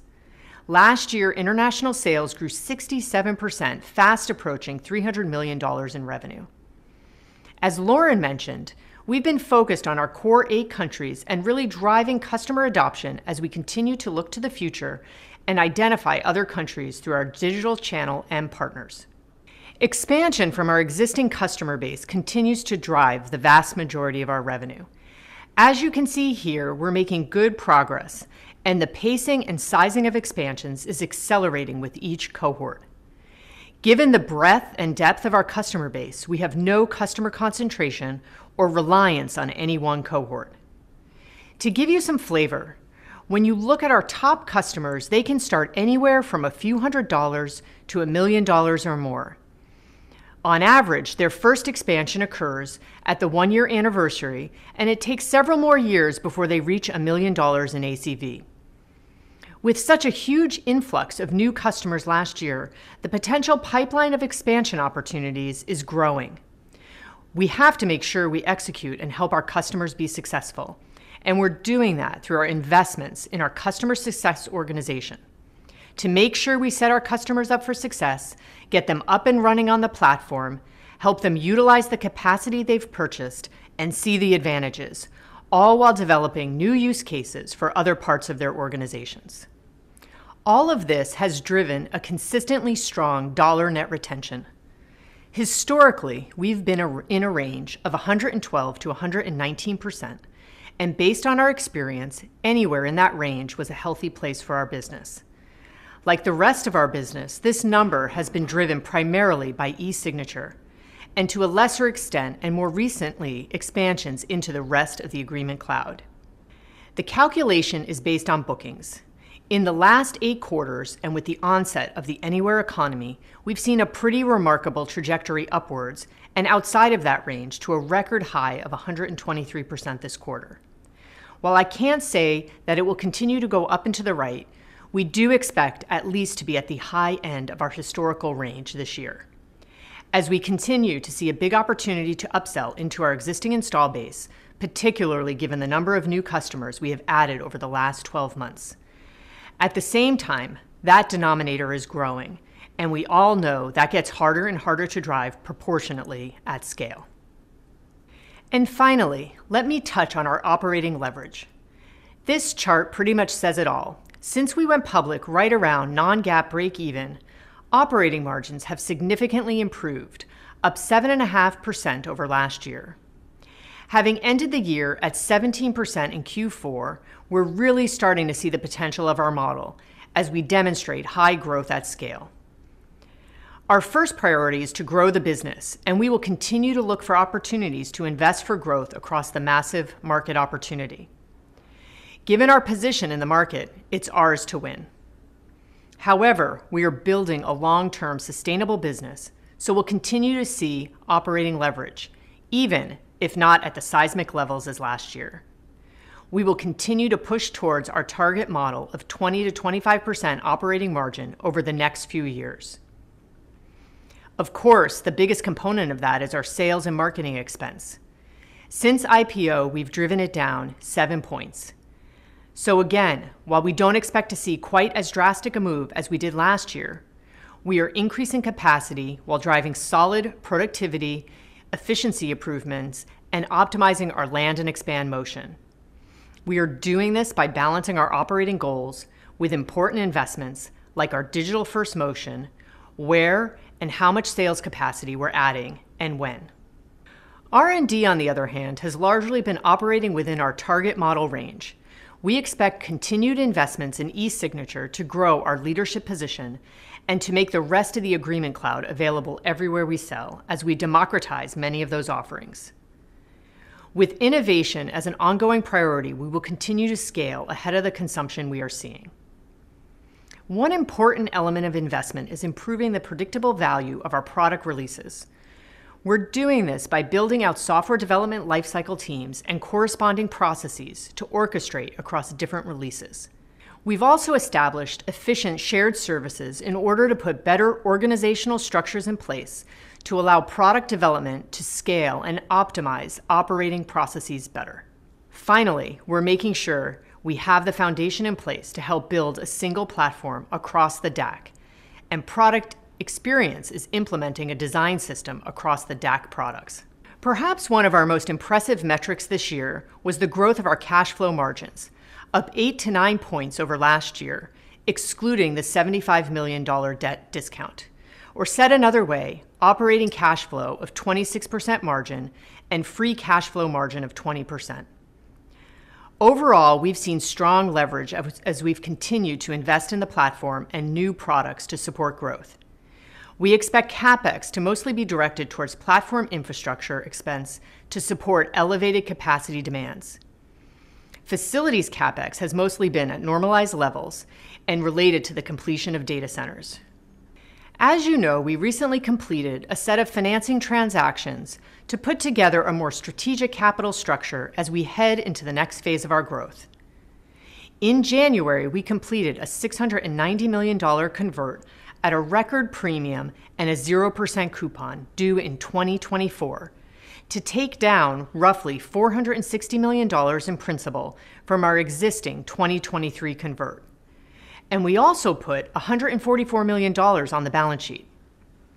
Additionally, we put in place a $500 million revolving credit facility with a $250 million accordion option. Over the course of the last few years, you've seen us make several investments and a handful of acquisitions as we've built out the Agreement Cloud. While our cash flow is more than sufficient to cover our working capital needs, we took these steps to give us the maximum amount of flexibility to take advantage of future potential opportunities as they arise. All of this culminates in our long-term target model, which we're on track to achieve on schedule in the next 2 years. As we've said all along, we believe we can achieve these targets while driving growth at scale. Always the caveat to that is growth is our #1 priority. So where we see the opportunity to invest into demand, we will. So before I hand it over to Annie to help us with the Q&A, there are 3 things that sit atop of my mind about Docusign, the rarefied air we occupy, and why I'm so excited to be part of the team. First, the opportunity is massive and the runway almost equally so. Second, growth will continue to be our #1 priority as we strive to execute on the multiple growth levers in front of us.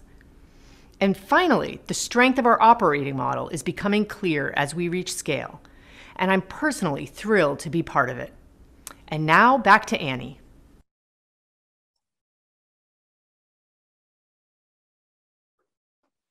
Thanks so much, Cynthia.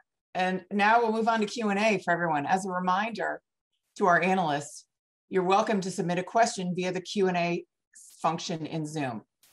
So with that, let's get started with our first question.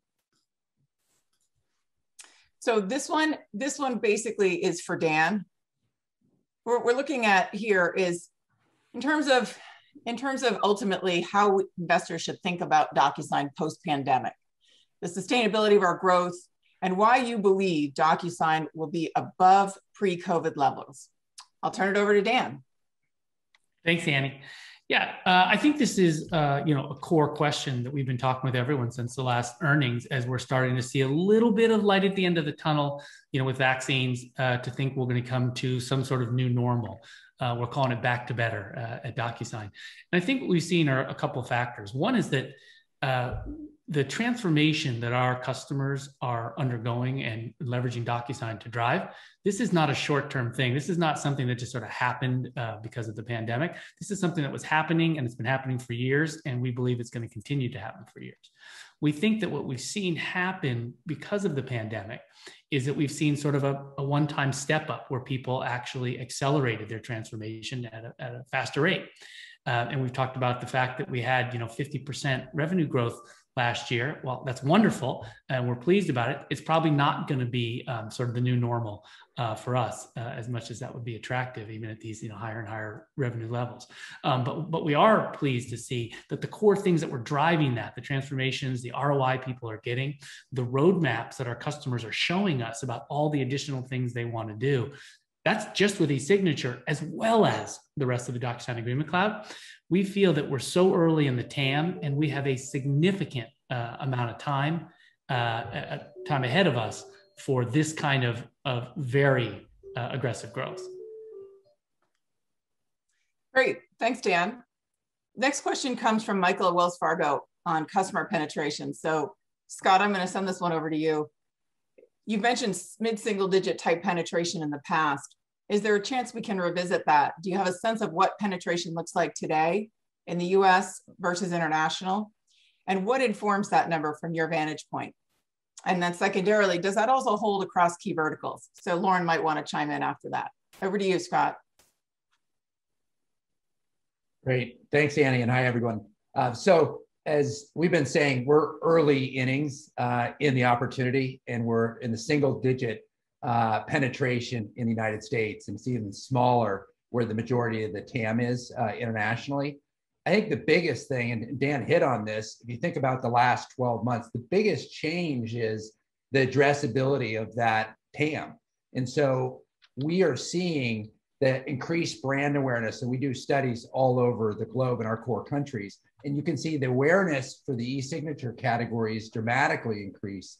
And also the awareness of Docusign has dramatically increased. And we're seeing that translated into more traffic to our website, more trials downloaded directly off of our digital channels. So I think the big fundamental takeaway, I think, that's happened with COVID, yeah, we saw that acceleration that Dan mentioned, but more importantly, the market is more aware than ever that, hey, things are moving to be more electronically executed. And so but most businesses still are using pen and paper. So we believe we have a huge opportunity ahead of us to grow. And increasingly that potential customer base is primed and have better understanding of that electronic signature. More importantly, the Agreement Cloud is going to be something that they're going to need to leverage. Okay, next question is from Stan, Morgan Stanley. This one, I think we'll start with Dan, and then Cynthia, you may want to chime in after that. So when you think about the path to $5 billion of revenue, what kind of time frame are you contemplating, and how big will the core signature, e-signature part of it be versus the rest of the Agreement Cloud? Dan? Well, so we set 5 billion as our next kind of goal when we hit $1 billion. And initially we talked about maybe setting 2 billion, but we kind of realized that was just going to happen anyway with the momentum in our business. And as you've seen, the guidance that Cynthia's already provided is that we'll basically be at 2 billion this year. So that happened pretty quickly. just 2 years to double the size of the business. When we think about the time frame to 5 billion, I think while we're not coming forward with sort of a long-term growth rate, if you see kind of the growth we've had, and we've talked about this phenomenon that Andy referred to earlier, that we think we're going to grow at rates of our revenue at or higher than we were pre-COVID, you can see with the power of compounding, it's only going to be a few years before we get those those two doubles to get us to 5. So it's only a few years out. And I think that the mix question is going to be clearly revenue will still be the dramatic lead for us. But as we start getting to that level of around 5 billion, you'll see some of the other Docusign Agreement Cloud products start becoming a meaningful share. Today, they're still very small. And the reality is, because of the high growth of our signature business, it's very difficult for the new products actually to take share. Right? We're not doing blockbuster sort of M&A deals to bring in massive amounts of revenue. Tom and his team have been integrating small sort of add-on capabilities and then growing them, within our platform. So I think you got a few years out, and then you've got probably a fairly substantial portion of that revenue will start to be the broader Agreement Cloud as we hit that $5 billion. Yeah, and Dan, I think you covered that question well. I think the only thing I would add is, one, our guidance this year is just below 2 billion, right? But the point is we're growing tremendously at scale, and we're growing faster than we were pre-COVID at a lot bigger volume type of numbers. And I think that the second point is just around, our growth at scale, and we could really get to $5 billion, just on e-signature alone. And as you mentioned in Momentum earlier, we're really defining a category here, right? And it's going to take some time, and we're building out kind of our product capability and customer use cases across the category. And so it will take time, but what will get us to 10 billion and beyond is kind of the Agreement Cloud and all the products we're building around that. What will get us to 5 is e-signature, with a lot of investment in growth around the Agreement Cloud and building out that capability across the customer base and the use cases across the customer base. So that's a little bit of color that I would add around that one. Great, thanks, Cynthia. Next question comes from Michael at Wells Fargo and a couple of people have been asking about this, around international expansion. So I'm going to send this one over to you, Lauren. So you mentioned the likelihood of adding an additional market or two. So how repeatable is that playbook as you roll into other regions? And how should we think about incremental investments there? And is there anything you can add around how you'd expect sort of economic profile of international customer companies to that in the US? Over to you, Lauren. Yeah, it's a good question. So I think as you probably heard, we do have a very specific and deliberate strategy around how we're thinking about bringing in what we consider core countries and how we invest appropriately across those core countries. As you know, we currently have 8 of those countries. There are certain common denominators that are evaluated around what we need to see in one of those countries or regions for us to go and invest, both from a digital perspective, or previously known as web and mobile, as well as from a direct and partner perspective. And so I would say the answer is yes, it's quite repeatable because we've been doing it fairly successfully for a period of time now.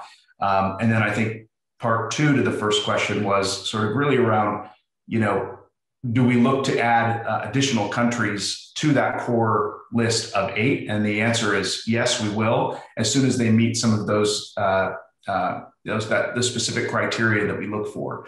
And so hopefully that answers that piece of the question. And then I think the other component, which was really the part 2, is really around what are the different economic profiles coming from the different types of buyers based on region or country. And they are different. And some of those things are related to the maturity that we are in terms of when we came into the country. So if you look at when we came into Japan, it's quite a bit later than when we went into the UK. And so the buyer behavior is still one, as Scott mentioned, is really around education and learning. And we've got a team that's very focused on that. And then the other piece of it, I think, really has to do with whether the country is a common or civil law country. And that has a big impact on how we go to market, what products we need to make sure that we are ready to go to market with, or is there an opportunity to potentially look at another path or route to market in those countries via an acquisition or the like. Great. Thanks, Lauren. And Andy, I might just add to that just two things. One is just around international and growth, right? When we think about, to the earlier question, our path to 5 billion and beyond, international is going to be a huge part of that. Scott said during his presentation, when you look at our TAM, the majority of it is international, and we're just in such early days there. So I would just underscore the growth of international is going to be a big contributor to the growth of our path to 5 billion and beyond. And then second, under digital, and when you think about digital first, it's really a differentiator for Docusign in terms of that motion and how we unfold the international markets. And we really get additional insights into what markets, our product and product portfolio might resonate with customers. And so I think that's pretty unique to us and is a key differentiator when we think about international. Yeah, great on. Thanks, Cynthia. Tom, a follow-up on that question for you. When you think about the international products, are there any that come to mind, especially as you think about the different requirements country by country that our customers might have that have been real sort of differentiators for us as we think about Docusign from a more global perspective? Sure. First and foremost, the international opportunity is big, as everybody's talked about. It is a little bit more complicated, which Lauren mentioned. By geography, you have different requirements for digital signature, which we already support. In many cases, there are regionally specific requirements around asserting your identity in the context of a given transaction. That's the reason we built something like the identity framework that we shipped and have Docusign identify as a product. Country by country, we're able to tune that with third-party providers to validate government-issued IDs, for example, as part of completing a transaction. Those sorts of things are what end up being complicated. What I would say is we're positioned actually very well from my perspective. I think awareness has been lagging, as Lauren said, as Dan alluded to, there was this big step function jump in awareness over the past year or so. And I think we're able to respond to the increased interest in international markets and come in and really go talk about these things that differentiate Docusign and make us relevant to help bring more and more users on board so they can agree legally in each of these jurisdictions. Great, thanks very much. This one will go to you, Cynthia. This is from Kirk at Evercore.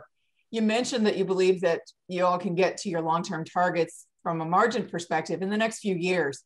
Is that right? And what would be the reasons if that didn't happen, i.e. higher cost of the international business, et cetera? Yeah, so for us, just given the market opportunity, it's really all about growth. So we're on track and on pace to hit our target margins in the next couple of years. We've kind of demonstrated that. I think last year is a great example of, we outperformed on the top line and a lot of it dropped to the bottom line. We wouldn't expect that to continue. And we really are prioritizing kind of top line growth. And so you should expect to see us look into the market, look into the opportunity with customers and continue to invest aggressively across that, mainly in kind of our go-to-market, our sales capacity. International growth will be a big part of that. And then also in R&D and continue to build out kind of the product portfolio and the product suite across the Agreement Cloud. So we're going to invest aggressively, but we should continue to kind of be on pace on our margin. But if we see opportunities to invest in growth, we will take those at the expense of margin kind of as we go. But right now we're on target and we'll keep you updated as we see those investment opportunities. We'll be talking about those more. Great. So this one comes from Sterling at JP Morgan. Adobe reported earnings yesterday, as you all know, and they commented that they had about 50% growth in Adobe Sign this quarter for the first time. This has been a little bit closer, if you will, to Docusign's in the quarter, which, as you know, was 57%. So this one, Scott, goes to you and maybe follow up from Lauren. Do you guys see anything changing competitively in that dynamic in general, but specifically with Adobe? Yeah, great question. I think in general, we don't see a big change in the competitive dynamic with Adobe. I think clearly we've talked about our size versus Adobe Sign. We're significantly larger. We've articulated about 5 to 6 times, bigger. I think the category, as I mentioned earlier, I think is expanding. And so they're growing faster off a smaller base. But I think that as you see the maturity of these customers evolve, not only are they going to want to electronically sign documents, but as Tom and we've been talking about as part of Momentum, increasingly the buying criteria of the customer set is going to get more sophisticated. They're going to need better ways to agree to anything, anywhere. They're going to need to start managing and automating their broader agreement processes. So as new customers come into the marketplace, we believe they're going to have more sophisticated buying needs long term, which we believe plays into a lot of the strengths that Docusign has around the investments that we're making in the broader agreement cloud. So Lauren, you might have a few comments to add. Yeah, no, I think that was really well said, Scott. I think the only thing that I would so I would underline the fact that no, we don't see anything dramatically changing, although we always apply a healthy skepticism as we look across our competitive landscape. There's a couple of things that I would call out, which is sort of how we engage with customers and what they continue to reiterate with us with regards to what's important to them. And there's really two main categories. Number one is the infrastructure and stability of the platform in which they trust. As Scott mentioned, so many of our customers rely on the stability of our infrastructure to transact some of the most valuable things those organizations do. And so having that uptime is critical for them. And then the other one is just a very easy and neat integration into the existing and proprietary infrastructure that our customers already have. And so what do I mean by that? Our ability to integrate seamlessly into all of the existing systems, regardless of what vertical one of our customers may be in, is really, really important, and eliminates the requirement for them to have to build additional integration points or middleware. And our ability to integrate is best in breed. And so we can rely very, very heavily, I think, on those two factors or denominators around how we go to market and how we see our product as differentiated. Yeah, thanks, Lauren. And Scott, and just a follow-up to that, Tom, for you, when you think about our product from a technological perspective, what do you see as the key technological differentiators? I'd call it barriers to entry for e-signature, and then secondarily moving on to CLM. Sure. Lauren's already mentioned some of these, and we've alluded to a couple of others. I would start out by saying, from a differentiation perspective, it's not just the fact that we've got a foundation of trust established with customers and we operate at a scale greater than the competitors. We also have hundreds of millions of users that give us constant feedback and sort of guide what we do. And that's really led us to continue to drive innovation in e-signature at our core around ease of use, and then differentiate by pulling more and more of the agreement process into that automation naturally. So you see ease of use capabilities like integration with Slack and Teams that we've just announced recently to reach users in the productivity apps that they use every day. You see capability that we showed today, advanced capability like responsive signing for reaching users on any device, signing insights for optimizing your signing experience end to end, and then advanced capability in things like identity verification that we talked about as well, and now the introduction of Docusign Notary. And so the fundamental feedback we've received from our customers is the more they begin to adopt Docusign for some basic scenarios around signing, they realize they're not just signing documents. What they're trying to do is actually transform their agreements. And in order to do that, you have to pull more of the agreement process into that digitization. And you want to do that through a common experience. Docusign offers a Docusign branded common experience in our applications for those things, which is great.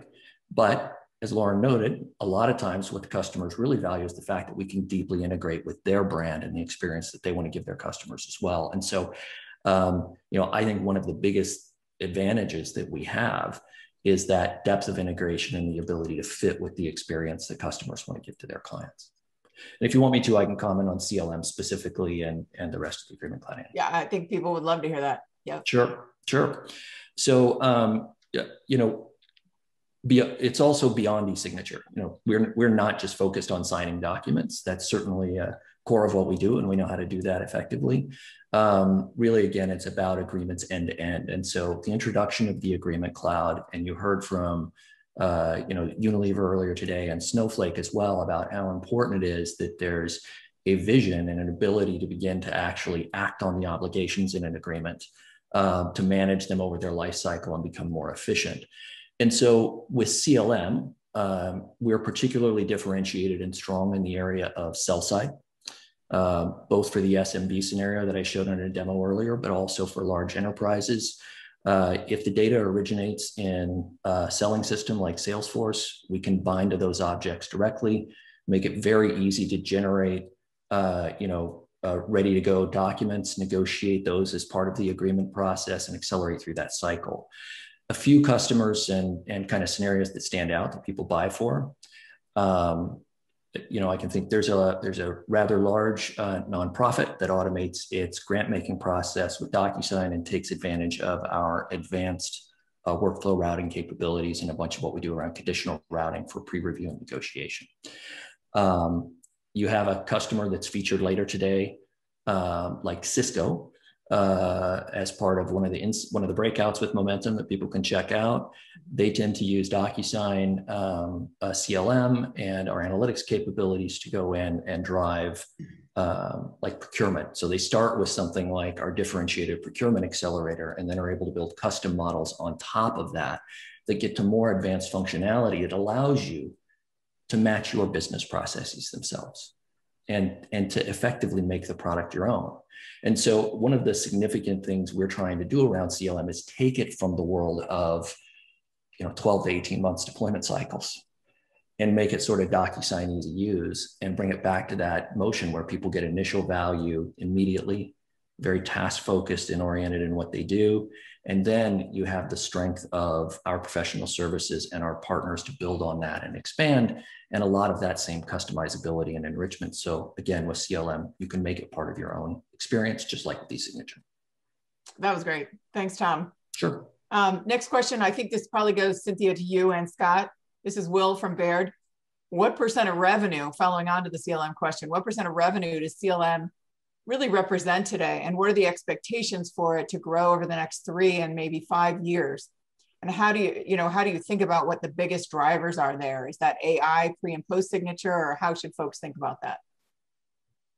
So maybe I'll kick off, and then Scott, maybe you can talk about the drivers. So in terms of % of revenue, we don't disclose what % of revenue specifically, but the Agreement Cloud today makes up a very small percentage of the overall revenue, and that includes CLM, it includes Seal, it includes the AI pieces. It will include kind of Notary as kind of an extension of eSignature, but eSignature is the vast majority of the revenue, and it's growing really strongly. And so we're making a lot of investments across the Agreement Cloud. Those will become a bigger percentage of revenue over time, but I would expect by the time we get to 5 billion, it will still be a relatively small proportion of revenue, and we'll be watching it closely as we make these investments, because it is a huge part of our future in terms of how we're going to grow revenue over time and kind of sustain our growth over a long period of time. But Scott, maybe you can talk a little bit about the drivers across the Agreement Cloud and how we think about that. Great, happy to do that.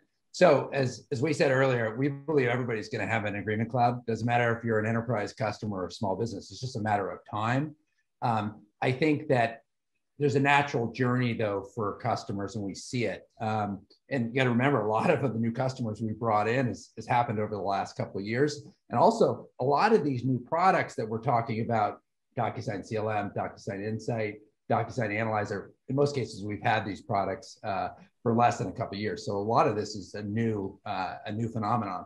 But typically, our customers will start with eSignature. Most of them start in the front office. They'll start with some sort of customer-facing use case, and then they'll move to the back office. This is the same thing we see with CLM. They'll start with the front office in sell-side contracts, and then you saw this with Snowflake, they'll move to the back office. And increasingly, as companies get more sophisticated, and we saw that with Unilever. I was talking with a bank this week. They had already bought Seal Software and Spring CM before we ever acquired them. So they're looking for us to put these pieces of the puzzle together for them. So as Cynthia mentioned, it's a smaller piece of our revenue today, but we believe ultimately that is how small businesses and ultimately enterprise companies are going to want to buy. It's just a matter of where they are in the digital transformation of their agreements. And once they start having success with e-signature, both in the front office and in the back office, then they'll start automating their end-to-end agreement processes. We think that is the next big step, hence why we think CLM will be the largest contributor out next to e-signature. And then we start getting into analytics, and then we start getting into kind of unifying all their agreements on one single repository. So that's how we see it. We think it's going to be an incredibly important to drive stickiness of our platform. But also, we believe it's what our customers want from us. And even if they don't buy the whole Agreement Cloud today, they believe that that is the right vision for them. So they're willing to pay us a higher premium, even if they're just using us for e-signature. And more importantly, they're buying into a platform that they can really grow into and grow out of. So it's absolutely critical to our strategy. Great, thanks, Scott. So this one's from Rob Owens from Piper. Dan, we'll start with you, and then maybe Lauren can chime in. So over the next few years, where do you foresee the biggest vertical opportunities that are currently going through disruption driven by digital transformation? Well, so, we're an interesting company in that we're quite broad. We don't really have any concentration in one particular vertical, but we do have certain industries that we do well in. I think the years ahead are probably going to initially look a little bit like the years that we've recently had in the past. If I think about financial services, if I think about healthcare and life sciences, when I think about the opportunity that I think is really going to be big from a federal standpoint, public sector in general, but federal, I think is where we're going to have a bigger turbocharging there.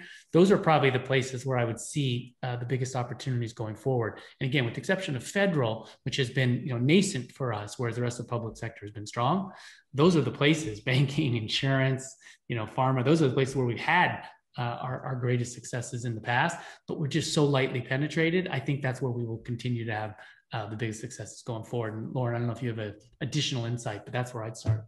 Yeah, I think that's well said. And I also would say that the vertical strategy that we have helps to create a level of durability, because we are, to Dan's point, across so many different verticals, similar to what I mentioned around international, where we have some core countries.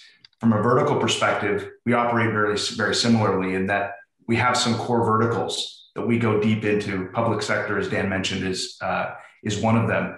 The good news is that while we may operate similarly within some of those verticals, the opportunity, given the amount of customers that we now have in those verticals, to sell them more product is where I think the big opportunity comes. And I think that has a lot to do with transitioning how we talk to those customers. And Scott talked a lot about that in terms of not just selling a specific product to meet a need, but changing the dynamic of the conversation with the customer to accommodate multiple needs across multiple departments inside of those specific companies. So the vertical strategy, I think, has been, continues to be core. And then I think, as I mentioned before, in industries like retail and manufacturing, which are not core to our business today, doesn't mean we don't touch those, because we do. I think we'll start to see more and more traction in some of those industries as they become more familiar with their own digital journey, and we'll be there to help them along that path. Great. Thanks, Lauren. Cynthia, this one might go to you and Scott. This is from Shebley at FBN. With the recent capital raise, how are you thinking about, different areas of expansion, likely inorganically? What makes the most sense as you sit here today? Sure. So maybe just touching on the recent financing. So that was really about kind of optimizing our capital structure and giving us more financial flexibility, just given the attractiveness of the markets right now, and being able to fortify our balance sheet, but also just have really inexpensive capital at the ready. And so part of that is we don't need it. Our cash flow profile is quite attractive right now, but to give us flexibility as we think forward into some of these growth areas. I would say, you should expect us to continue to do tuck-in type of acquisitions that you've seen us do in the past to kind of expand our product portfolio, to accelerate our roadmap. A lot of what we've done is really around product, tech, talent, and I would expect we'd continue to do those. Scott, you may want to elaborate on what some of those areas are, or even Tom, but I wouldn't expect us to do kind of blockbuster deals in the foreseeable future, but we'll be opportunistic. And the financing was really around making sure that we have that operating flexibility, both for organic and also potentially inorganic growth. Yeah. So I'm happy to hit on some of the key themes. Obviously can't get into specifics, but we feel, first off, great about the acquisitions that we've done, obviously with Spring CM on the contract lifecycle management, Seal Software, which was a leading AI company, and then Live Oak to bring remote notary, which we shared today. So we feel great about those. Those offerings are primarily focused on kind of the mid-market to enterprise. And so being able to support the end-to-end automation of agreement processes. I think the themes that I think you will see us continually look at is how do we open up new use cases, both in North America, but also internationally. For example, notary was a great example of that. For particular use cases, it required the agreements to get notarized. So that's why we wanted to get into remote notary. So we'll look for other opportunities to open up additional use cases that we might not have been able to access. And so we'll focus on that. I think the other key theme is verticalization. We're very mature in our go-to-market as it relates to going and attacking verticals and making sure that we understand how to apply the Agreement Cloud in the context of that specific industry. So we'll look for opportunities to get more sophisticated and make sure that we're meeting the needs of those industry verticals, especially when you think about public sector and healthcare, life sciences, and financial services. And then I think the other piece that I would mention is if you think about the small end of our business, we got hundreds of thousands of customers that will continue to look for opportunities where we can have offerings that we can sell digitally. That are super easy to implement and configure that play into our strength of our core e-signature offering. So hopefully it gives you a couple key themes that we're going to be continually looking out in the horizon. Great. Thanks, guys. Next is a question from Michael at Wells Fargo. Basically, folks are really excited about Notary. I can't tell you how many times I've heard about it from my audience. So obviously, it looks super exciting and valuable. And you guys mentioned the initial launch is the first party focus. So anything else you can provide in terms of how businesses there, how many businesses there are that fall into that category, and how notary adoption could really add to the sale and or the value of the sale when people, when the analysts try to think about sort of that bucket and what the spend profile would look like for those customers. So, Scott, I don't know if you want to start and then maybe, Lauren or Tom chime in from there. Yeah, I'm happy to do that. So we're obviously extremely excited about remote notary. I bet you are as well. So I think there's two parts of the notary market, and one which is called first party and the other which we call third party. First party is you bring your own notary. So if you think about a bank, banks actually hire their own internal notaries to sit in the bank, and when you need to get something notarized, they can do that. And then obviously when you start thinking about third party, that's in the case that the bank wouldn't provide the notary, and you'd have to actually go find an independent notary. Now, we actually believe that the current kind of TAM that we've shared and just the market talks about, we think it's underrepresented because typically what they do is we think they categorize and calculate the third party. They don't really capture the first party that much because in most cases, the bank is actually paying for the notary. It's their cost of doing business. Even though we think remote notary, and one of the reasons why we focused on the first party notary solution is our customers said, hey, this is very inefficient. We have notaries sitting across all our banks. We're paying a lot of money for that. We might not even need to notarize a document in a given day.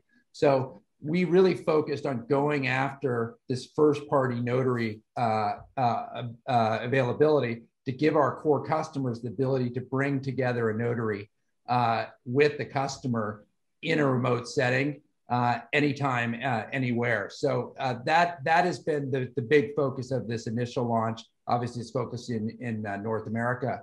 But Tom, I know you're knee deep in the notary opportunity. I know you'll have some comments and color you want to add.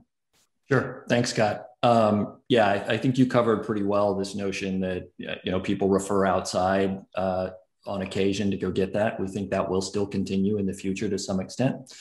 And so the initial focus, as Scott said, is on first-party notary. I want us to consider, the facets of third-party notary that are really necessary. It's that notion of being able to, if somebody just refers you out, independently source a notary to schedule that signing experience that you need to have with the notary.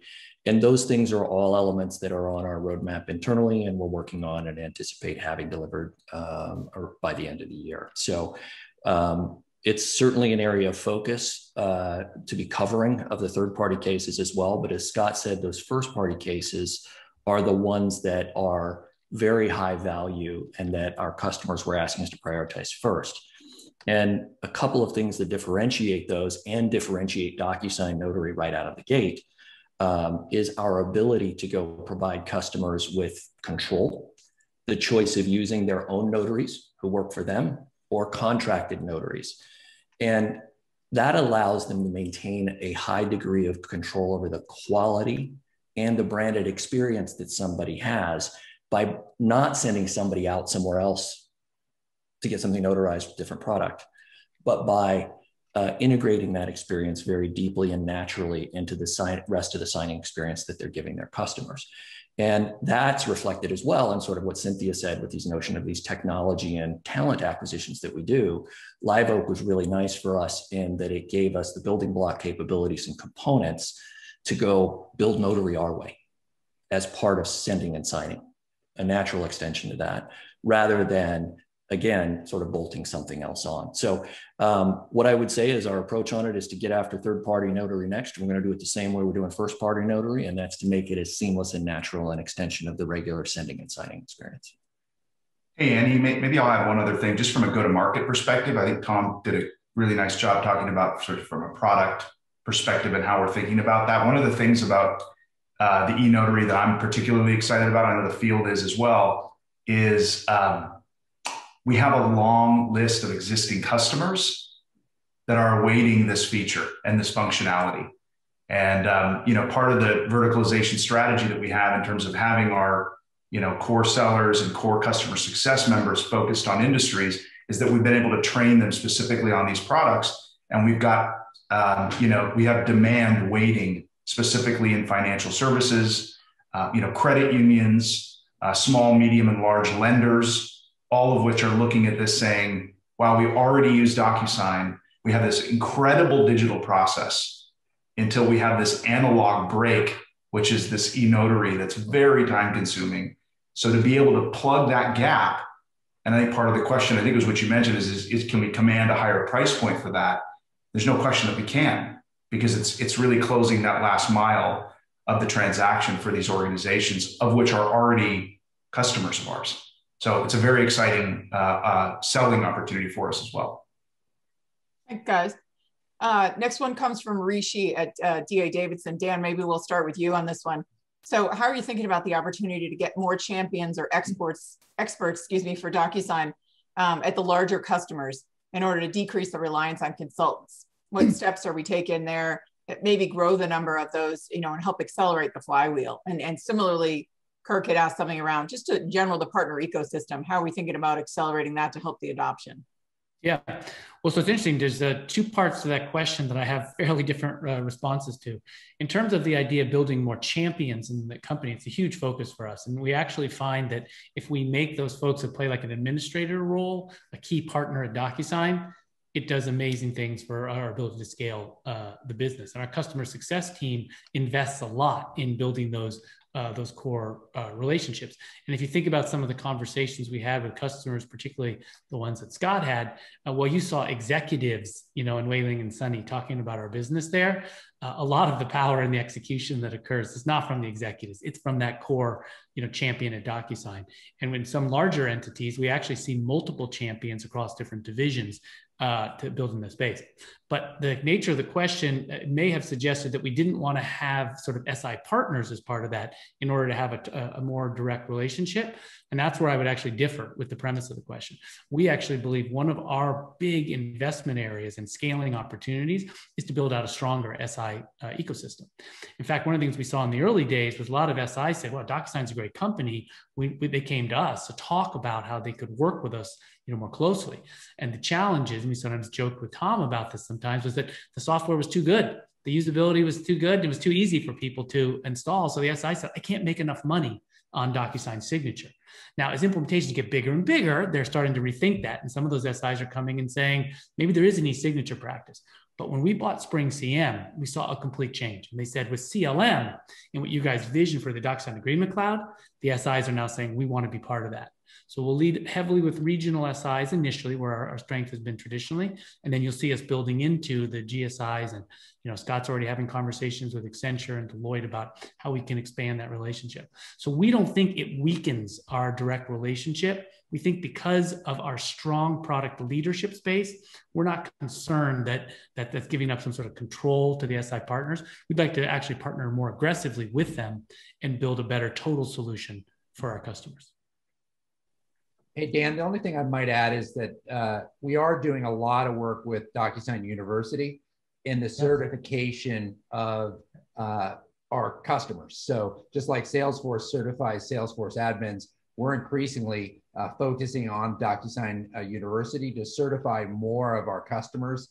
That was one of the big requests that you heard from Sunny. So wants more certified folks, not only within Snowflake, but he wants more folks out in the general marketplace that he can hire into Snowflake. So that is an important thrust for us as well. So I wanted to add that. Yeah, agreed. Thanks, guys. One from Dan from Morningstar. So regarding the vertical strategy, so Lauren, this may land in your camp. When you think about sort of beyond the selling motion, how is DocuSign viewing developing more specialized vertical solutions to address the needs of, say, the U.S. federal market? We know you've got some around FinServ and or life science, but how are you thinking about expanding those? And Tom, you may want to obviously chime in as well. I lost you. Do you want to start with Lauren? You want to start with me? Let's start with Lauren and then Dan, and then go to Tom. Yeah, I mean, I think the core of the question is has probably a little bit more of a product orientation to it than it does go to market. But what I will say is what I mentioned earlier, which is specific to how we build integrations with the existing and core platforms that our customers are already using.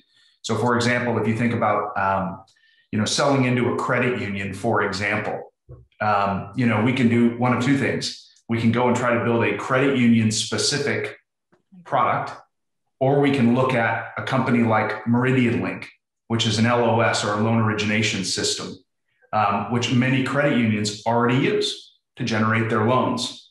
So what we've done there is we built a seamless integration into MeridianLink that allows us and their customers to use our technology in their own native environment.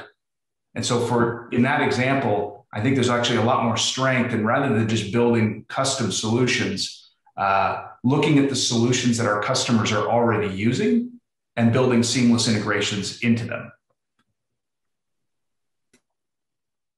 Do you want me to pick it up, or Dan? Please, go ahead, Tom. Great. I think people would love to hear your perspective. Just kind of riffing on what Lauren said there. I think, philosophically for us, meeting the customer in the tools they already live and work in every day is really important. And so what we try to focus on, outside of maybe real estate, where we have a solution that tries to bring that complex ecosystem together with DocuSign Rooms for Real Estate and some of what we're doing with mortgage now.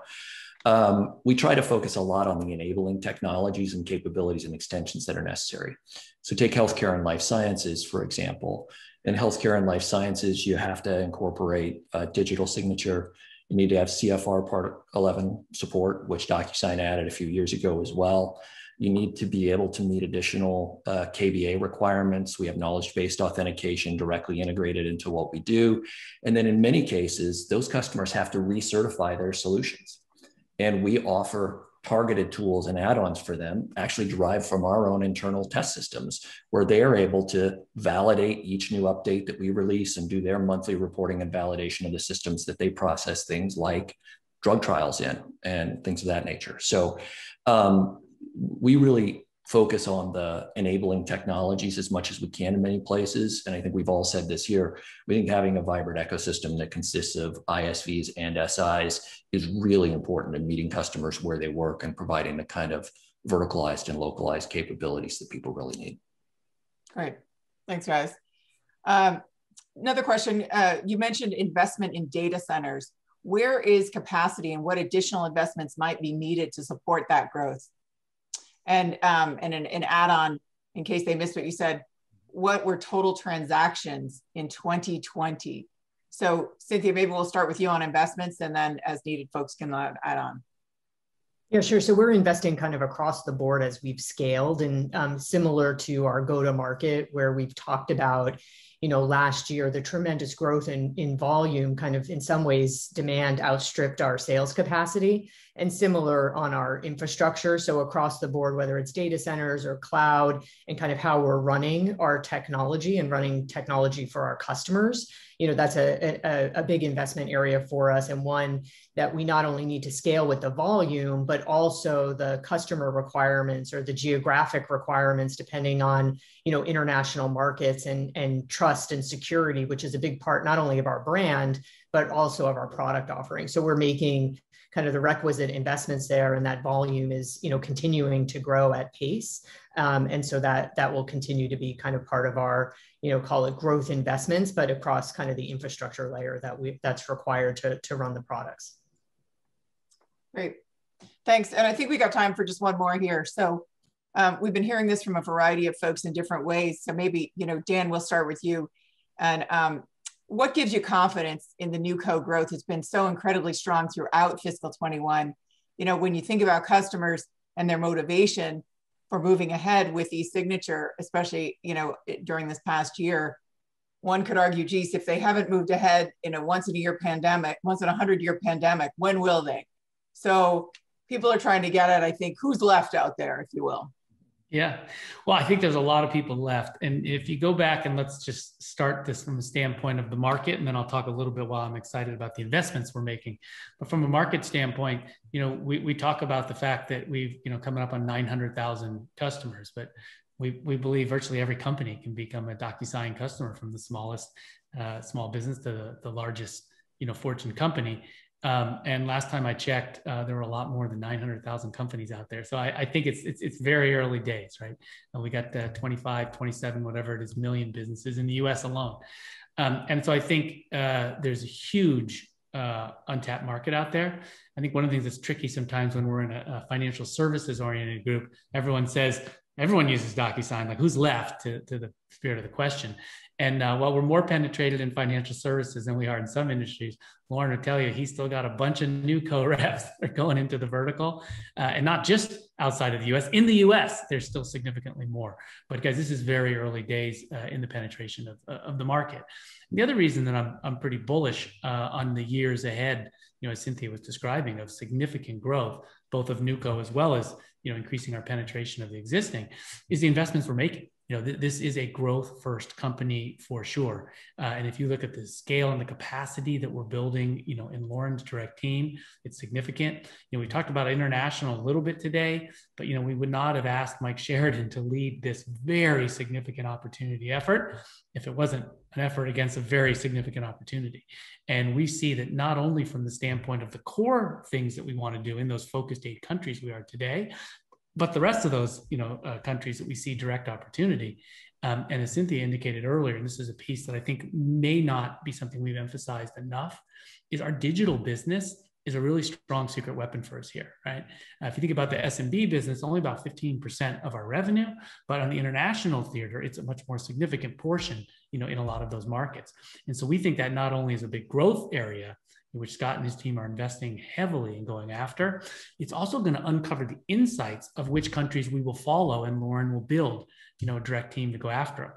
So we feel like we have so much NewCo opportunity ahead of us because the market is, ginormous, to use a technical term, And because I think what's really important here is we are focused on investing in that growth, both in international and domestically. So I appreciate the question, but we don't see anything close, to a headwind there.